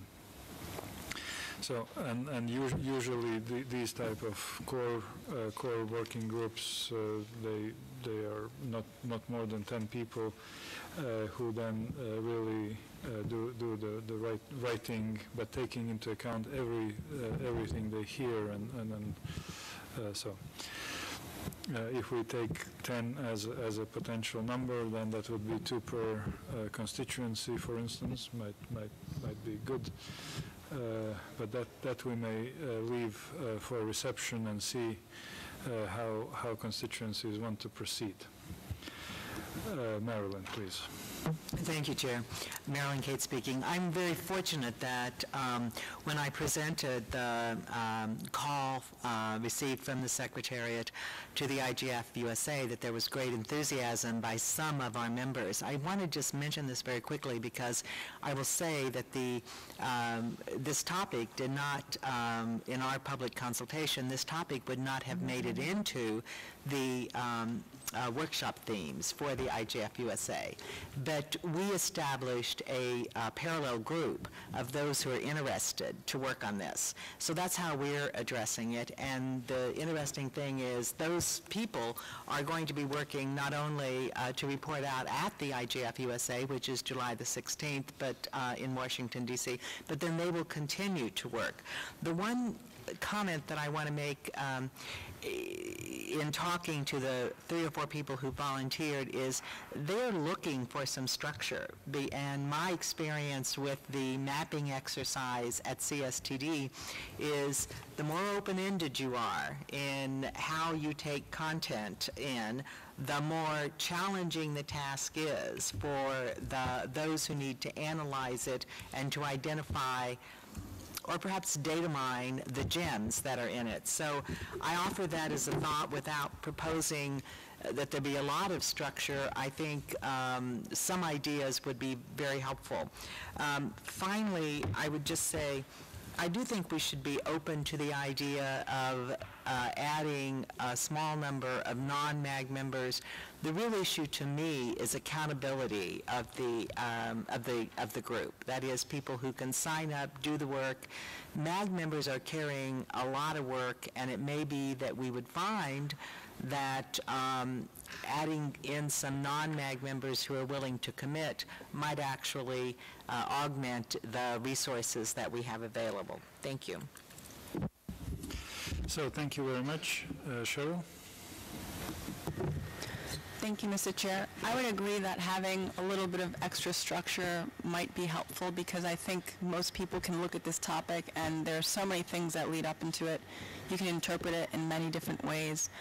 I also agree that we need to find a way to keep it open. In particular, the different threads that will come up, there may be members of the community that have a greater amount of expertise than some of us on the MAG that may be helping with it. And so we wouldn't want to lose out on that, yet at the same time, we want to keep accountability, as Marilyn mentioned, and keep the ball rolling. I don't know if maybe there's a way to have a 2-tiered sort of group where I know the ambassador earlier mentioned having, or perhaps you did, Mr. Chair, different stakeholder groups have 2 people each. Maybe they can be kind of leading a broader group of editors in some way. It's just a thought that I throw out there, but maybe that's a way we can kind of try to achieve the best of both worlds. Thank you. So thank you very much for confirming what I tried to say. Indeed, we do it open-ended fashion, but we need somebody who physically holds the pen. Lynn, would you like to speak? I saw your flag was up at one point. Thank you, Chair. I took it down in the interest of time, and then I supported Ambassador Fonseca's comments completely with respect to some of the next steps. And in parallel, Constance and I have been saying that we'll meet following your suggestion either later or tomorrow, and we were trying to reach out to Mariella as well to try and progress it quite quickly in the next 24 hours or so. So thank you very much. I think that we can then conclude this part of the conversation. So I take that MAG in principle agrees with the suggested approach. There will be modifications in the paper based on what was said during these consultations. We will add sort of a chapeau explaining why this is happening, and also I will ask Secretariat maybe to think about kind of a template for contribution, because I hear that that seems might be useful. So with that we could move, if that is acceptable. Fiona says yes. Please, you have a chance to say that this is acceptable. Well, this is fine. I just have one last question, a question of substance. So the proposal actually talks about getting input from the intercessional period and presenting it in I won't even attempt to say the name of the town. I'll give Mark that opportunity again. But is there no thought of actually incorporating any input from the IGF itself? Would that happen at a later date? I'm just curious to understand the thoughts of the group on that. It seems like a missed opportunity to not have a plan to incorporate that. So just a last question of substance. Thank you. So thank you very much. My question is where you were 45 minutes earlier. Why didn't you ask this question earlier? No, I'm joking. So we will have time maybe informally to think and talk through, and certainly everything should be incorporated which is relevant to the topic. And if that comes out from IGF, I wouldn't be surprised that somebody, for instance, would do the work and would pick up everything that in previous 9 IGFs has been said about policies to stimulate access and would present it as an input. Why not? One can dream that somebody will do that type of job. Maybe NMI or GIPO through their platforms, automated. So let us move to the next item, and that is... Mr. Chairman, it's Peter here. May I make a comment? That is Peter. Thank you, Mr. Chair. Just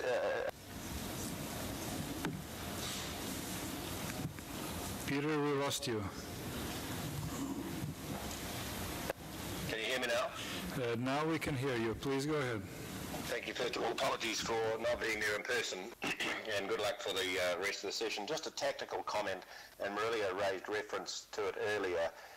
About the CSTD work on improving the IGF, it might be good tactics, if not good manners, to look for the link to this work, to the recommendations on improving the IGF, and from memory, I've just posted a link to the document so people can check.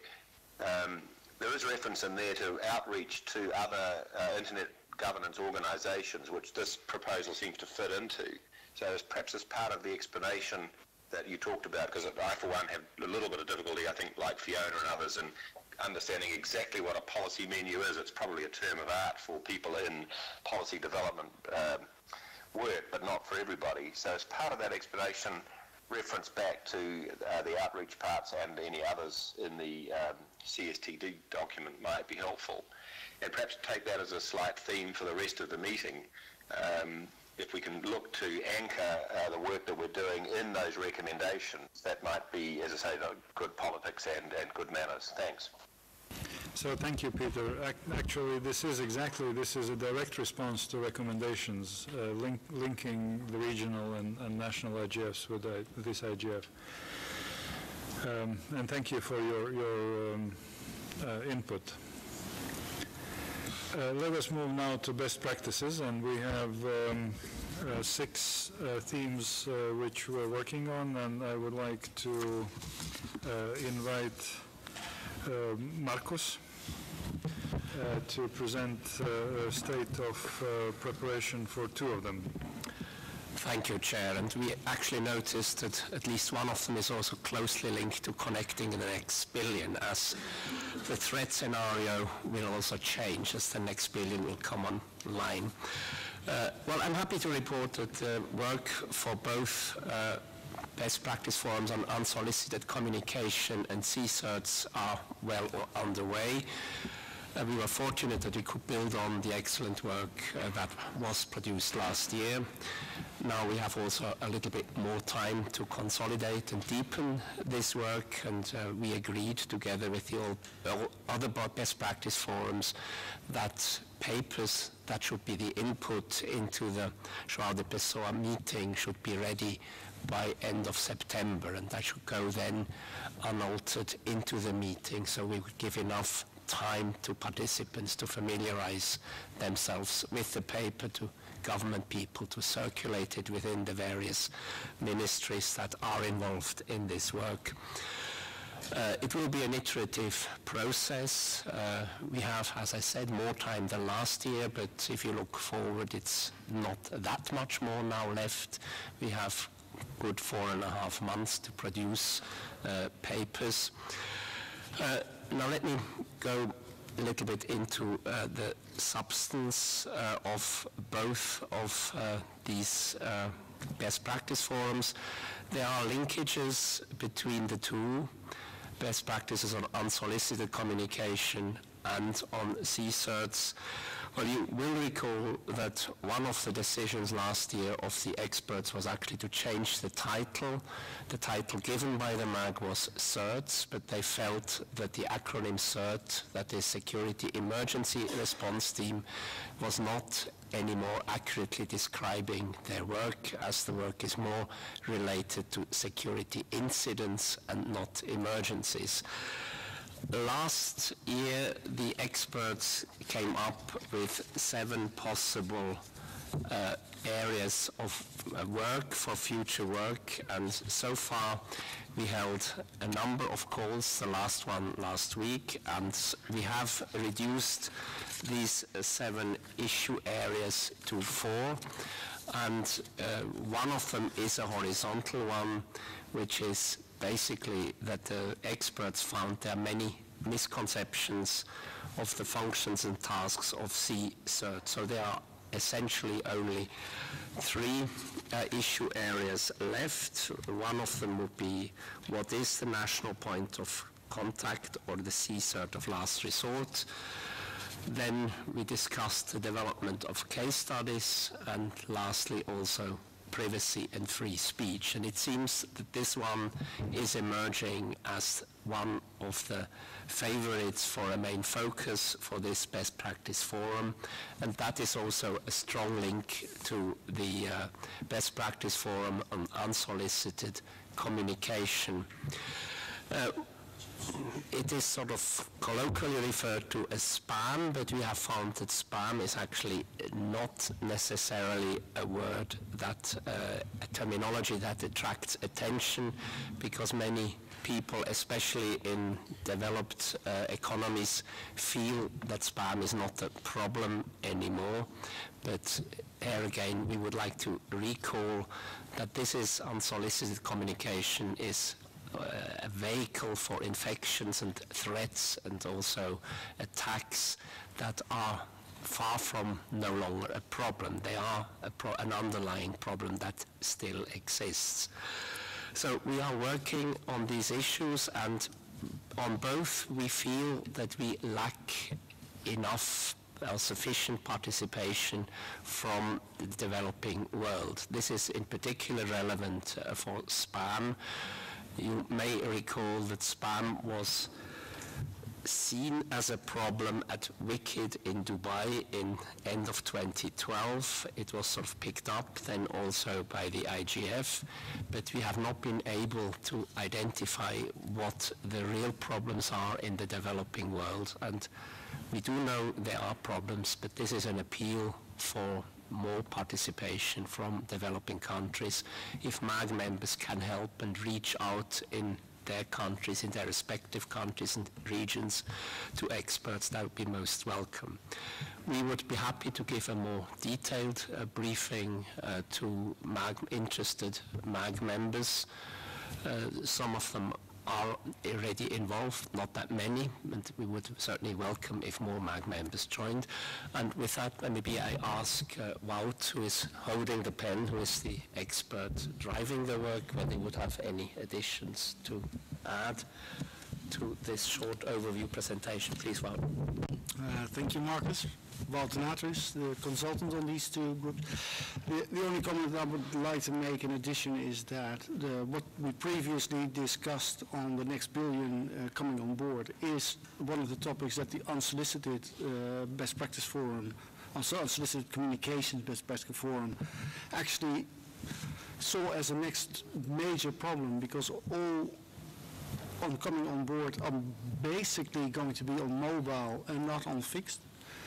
What are the lessons learned 10 years ago in developed countries that actually could be translated straight into best practices? So that is something that we would like to discuss further within our group, but that means that we could actually collaborate quite well probably with the work that's going to be done. So that's an invitation from our side, and to reiterate, we really need the input from the developing countries to really know what their problems are, because I can write that from my study in the Netherlands, but it's not going to be that convincing if there's no underlying data. And that's another main topic. We're going to go for reliable, neutral data, and for that we need probably a lot of participants who are in the room here to provide that sort of data. So that's what we're also going to be reaching out for. So thank you. So thank you very much.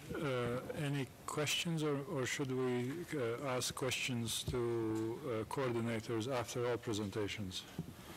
Maybe that would be the better approach. Avri, please. Thank you. So the one I've been working on and helping to coordinate with Brian Guterman, the expert on it, is on the multi-stakeholder. And basically what we started with, since this is a continuation of one from before, we started with last year's paper, which was very much a normative piece of work on what should be. And basically we put it in a Drive document for a couple weeks, got a certain number of edits on it, and then basically got stuck for a little bit. We had a bunch of edits, we talked about it, and then we weren't making much forward movement. But a few interventions later, and we got going. We had a meeting. What has happened now is that Brian took that paper and took some other inputs that had come in and basically produced a synthesis of it. And that's being looked at the moment by the group. We had a meeting and basically decided on the next steps.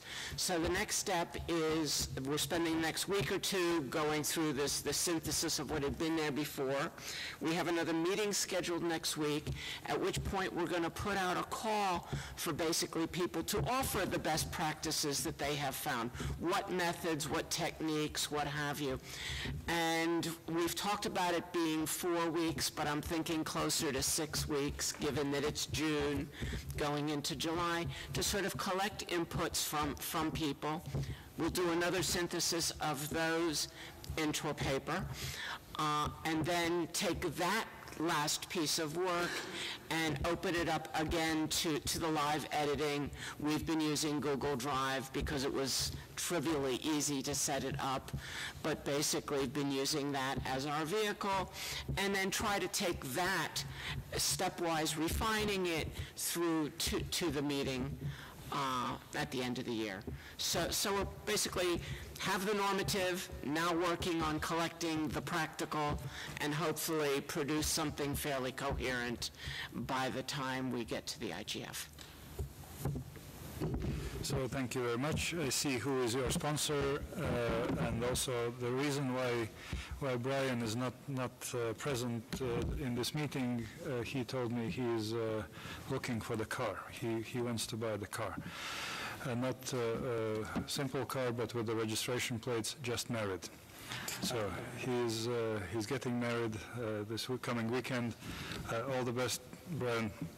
If you are listening us, good luck for the rest of your life.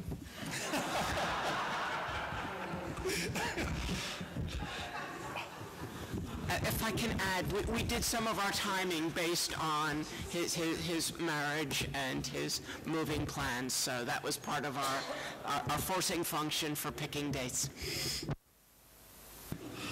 So thank you. Let me now call on Jack on the work stream on practice to counter abuse against women online. I understand that, Jack, you are working on that. Thanks, Eunice. I'm reporting on the Best Practices Forum on the topic of countering abuse of women online. I co-facilitate this topic with Subi, with support from Anri from the Secretariat. And we've had good progress. We started with the discussion on the mailing list, and we have had 2 online meetings so far with fairly good participation. We've thus far discussed around the process. Where we've agreed to have fortnightly online meetings to keep the, the conversation momentum forward and to be consistent and building on the discussions. And we are also using the mailing list very actively to share information and to also use that as a platform for conversation for some of us who cannot be online or whose access. Because the platform doesn't always work for everyone, and timing as well is a little bit tricky.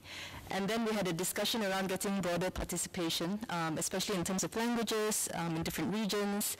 And we had a brief discussion around how we could link up to regional and national IGFs as potential avenues for facilitating discussion and inputs into this topic, and who might want to take it up amongst us who are interested in this area. And also needing broader stakeholder participation. So we're doing an exercise of mapping key stakeholders and trying to do active outreach. But we would also like to use this opportunity to enlist the support of all MAG members as well as broader community members to really take part in this important conversation as well, and to help us in some outreach.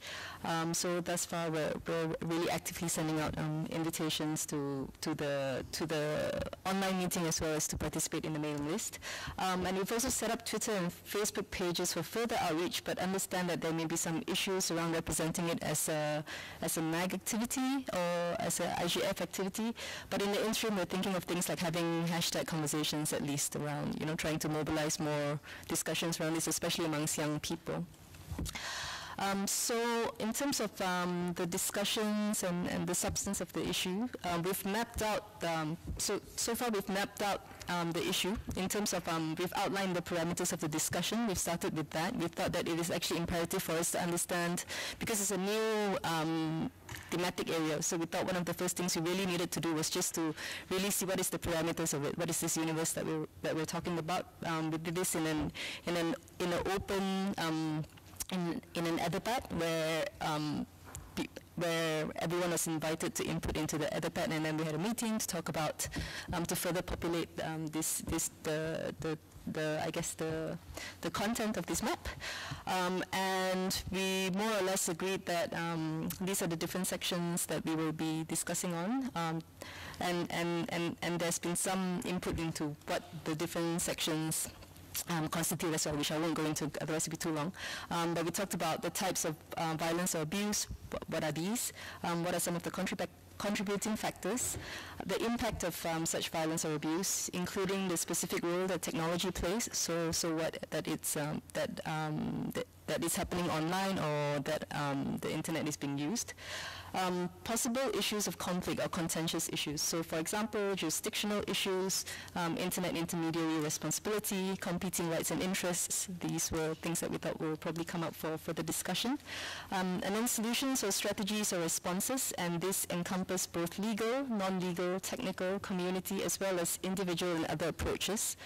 And we also talked about good practices, not necessarily best practices. We recognize that this is an emerging area and that there are still sort of exploratory measures that are being taken to address it.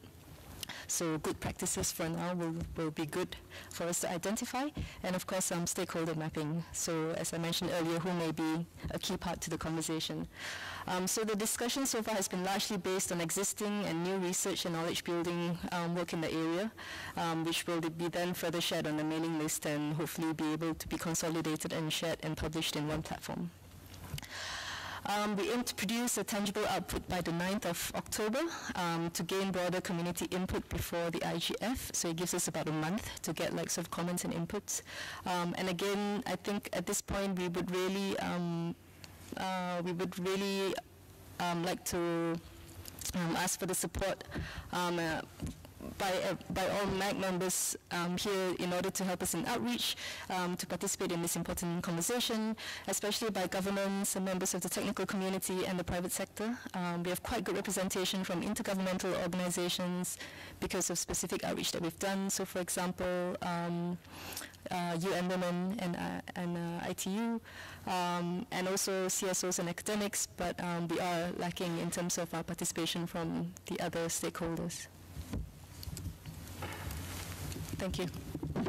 Thank you. I also would like to introduce the Secretariat point person, which is Anne-Marie van der Swang from the Cape Province in South Africa. She's the one who is dealing with the group. Thank you. Okay, thank you very much. Next is IPv6, and I understand that this is Izumi who is Yes, so I'd like to give an update on the IPv6 best practices. So on this group, myself, Susan, Herman are leading this group, and as well as Wen will be helping us in compiling the document. And I think we really have a good team where Susan has the expertise from last year's best practices in coordinating and getting things to be organized. And then Herman and myself has the expertise in terms of the contents and have reached to the experts on this topic. And in terms of the overall timeline, we're thinking of publishing documents in 3 steps.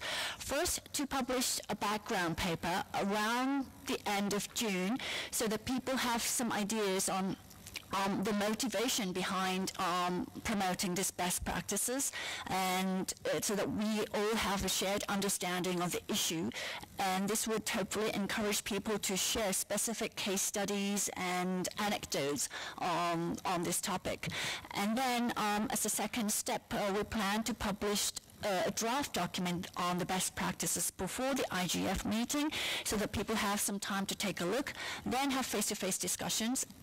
Finally, then after the IGF meeting, fix a document on the best practices. So that's in terms of the overall timeline that we have in mind. And in terms of the contents, we actually feel that it is very important to draw clear lines that this is not the best practices on the technical issues on IPv6 networks, but rather how the measures and activities that people have taken to encourage creating an environment on IPv6 deployment. This is very important line to be clear about. And I think this issue that Marcus has raised on encouraging the developing countries to provide input as well as the developed countries, this is an important point. So we have actually been working on outreach on our groups. So we have reach out to the RIRs who have expertise on this subject, as well as they have the regional coverage covering 5 regions. This would ensure that we have input from different regions in the world. And I think we can also consider different ways on how people can contribute. So maybe some people with experience can contribute in terms of sharing their actual experience, whereas people who don't have the experience can provide input in terms of what would be the kind of information that will be good to be put into the document. So these are the things that we're thinking of trying to outreach the people. And so, and the current status is that we've circulated the draft components of the contents, as well as the scope and goal of the document, calling for comments, and we'll be actually having a call tomorrow with the group. So that's what we are, where we are. And so as the next steps, we would like to have more concrete discussions on what should go into the background document, and also fix the general timeline and the scope of our group. So I'd like to see from Susan or Herman would like to add anything. Thanks, Izumi. I have very little to add. You covered everything quite well. Just 2 points, I guess. One, a very practical one. We are asking for people to submit their publications on IPv6 adoption from all over, because we'd like to collect all of these documents and have them be contributed to the repository, which can further inform the substance of the document that we will eventually publish. And second point, I wanted to express, I guess, my eagerness or excitement, because we will be reaching out through the RIRs to the general technical community and to the people who actually work with IPv6 adoption. And I think this is a great opportunity to involve people who otherwise wouldn't be participating within the IGF to contribute to this exercise. So, yep, thanks. So thank you, Izumi. Thank you, Susan. Actually, we have passed the point of eventuality. We will produce a document. We're condemned to do that. So, and I understand that Wim will help you with that. Wim? Yes, indeed, I will help with the IPv6 Best Practice Forum, but I'm also involved for the Secretariat in helping the IXP forum, so I will give the update.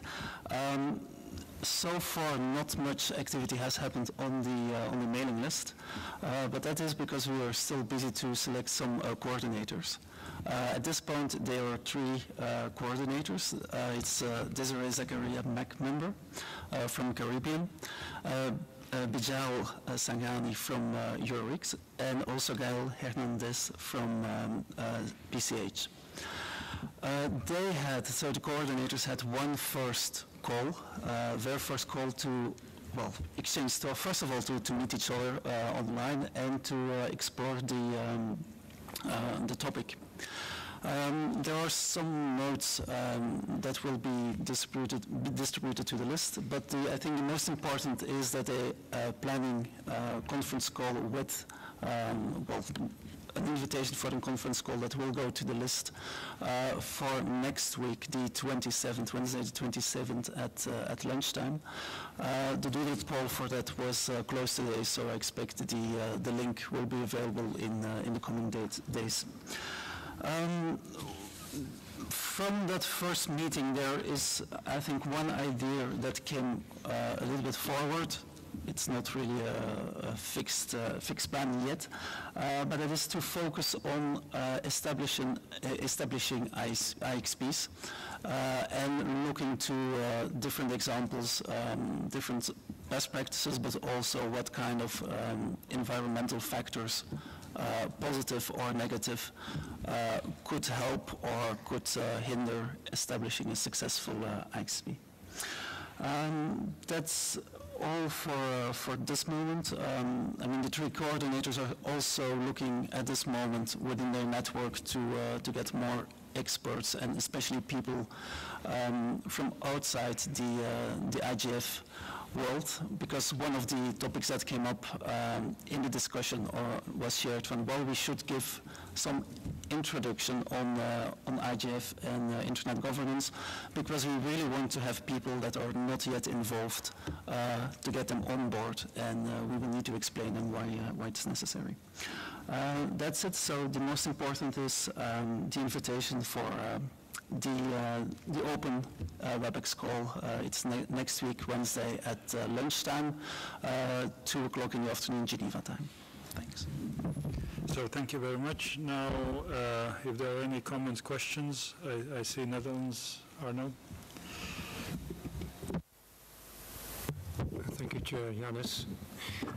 We're happy to provide input for the best practices document on IPv6.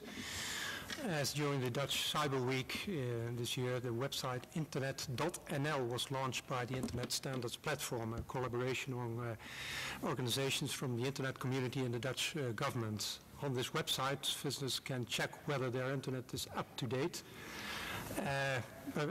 For example, is your internet connection safe? What about your email and website? Are they actually using modern, secure internet standards? And if not, what can you do about it? The internet belongs to all of us, as we all know, but most people are not aware of how the technical fundament of the internet is working. It's invisible and unknown to most of its users. And as a consequence of that, modern secure internet standards are often implemented too late, or not at all. And that's the context in which the Internet Standards Platform was founded and the Internet.nl website was launched. It is applicable for all organizations and institutions across the globe, so you can try it yourself. Through Internet.nl, visitors can easily and automatically check whether their internet connections, email and websites support modern secure internet standards.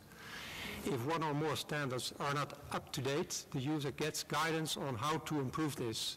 And currently the portal covers the following standards: IPv6, DNSSEC, TLS, DKIM, SPV and DMARC. The current website, internet.nl, is the first public release. The platform will continue to improve and extend the website, and feedback is appreciated. And as I said, we are happy to provide further inputs into this important document, best practices on IPv6. Thank you very much. So thank you, Constance. Yes, thank you. Just to add to that, we did, because some of the groups pre-existed from last year and some of the groups are new, in 2015 we did a coordination call with the different coordinators, facilitators of these various groups, just to exchange insights, share some tips on how to lead the discussions. And as a result, I mean, we also acknowledge that each group should develop its discussion and its output document in its own specific fashion. Also to mention that work is currently being done on the IGF website. I've heard from many people outside of the MAG group that it's difficult to find the mailing list, it's difficult to find the framework document for each of those themes. So the IGF Secretariat is working on compiling the information and making it easily accessible for newcomers. So hopefully we will be able to do more outreach and get more people engaged in those best practice tracks in the coming weeks. Thank you. So thank you very much. Remote participant.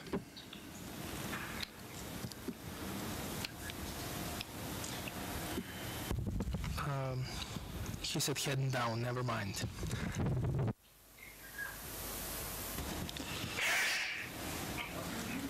Bless you. Bless you. Bless you. So I think that has exhausted the request for the floor. We are about 30 minutes late in relation to schedule, but nevertheless it's better 30 minutes than nothing. And this time was requested specifically for MAG members to cluster in the room, and depending on interest and participation of best practice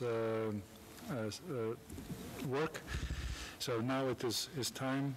If our NMI representatives would specify the modalities of reception that you cordially invited us, and time, or that would be Secretariat who would do that? Yes, I can do that. It's down the hall, the restaurant you see when you came in, if you came in through the lower floor, that's where the reception is. It's at 6:30? 6:30. And hopefully they can start sooner because we're... In any case, Chengetai will check whether that is at 6 or 6:30, but in the meantime, we suspend open consultations and then session of today, allowing time for informal gathering and discussions that MAG members may wish to have. We're meeting tomorrow at 10 o'clock, and we will start, as we agreed, with the selection of workshops leaving consideration of open forums, dynamic coalitions, interregional dialogue for after decisions will be made on workshops. So tomorrow at 10 o'clock in this very room. Is remote Yeah, there was a general comment from Haskell, so please go ahead. Thank you. Thank you. All right, this is Haskell Sharp from Cisco.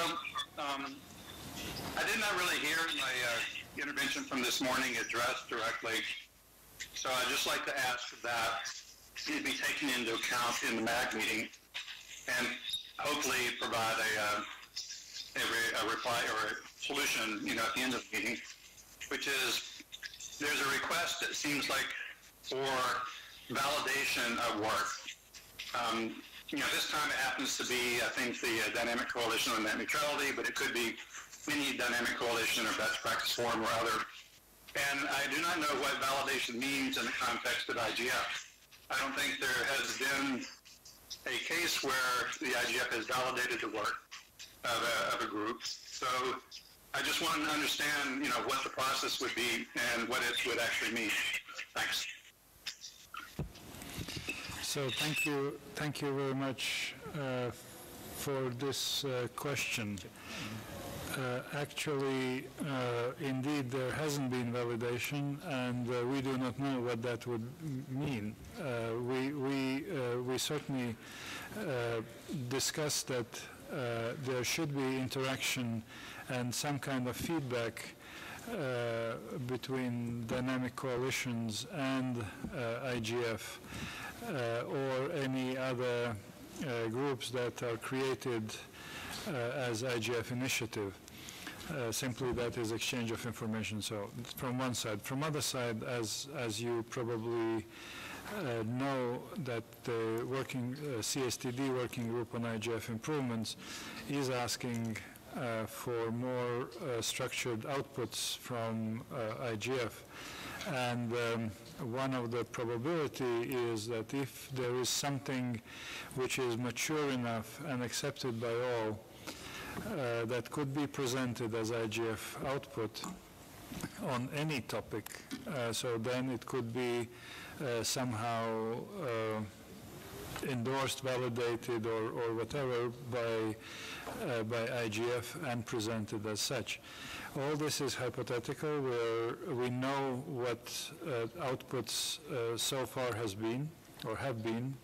These are compilations of reports from every workshop, which is provided by organizers. Not necessarily we have 100%, but we have them. This is a narrative report on IGF, and that is Chairman's summary of IGF.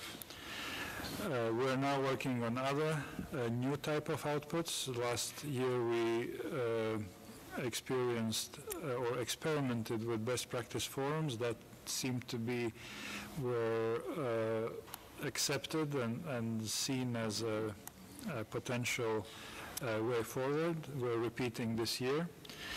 We're experimenting now with intercessional work with the team policy menu for next billion.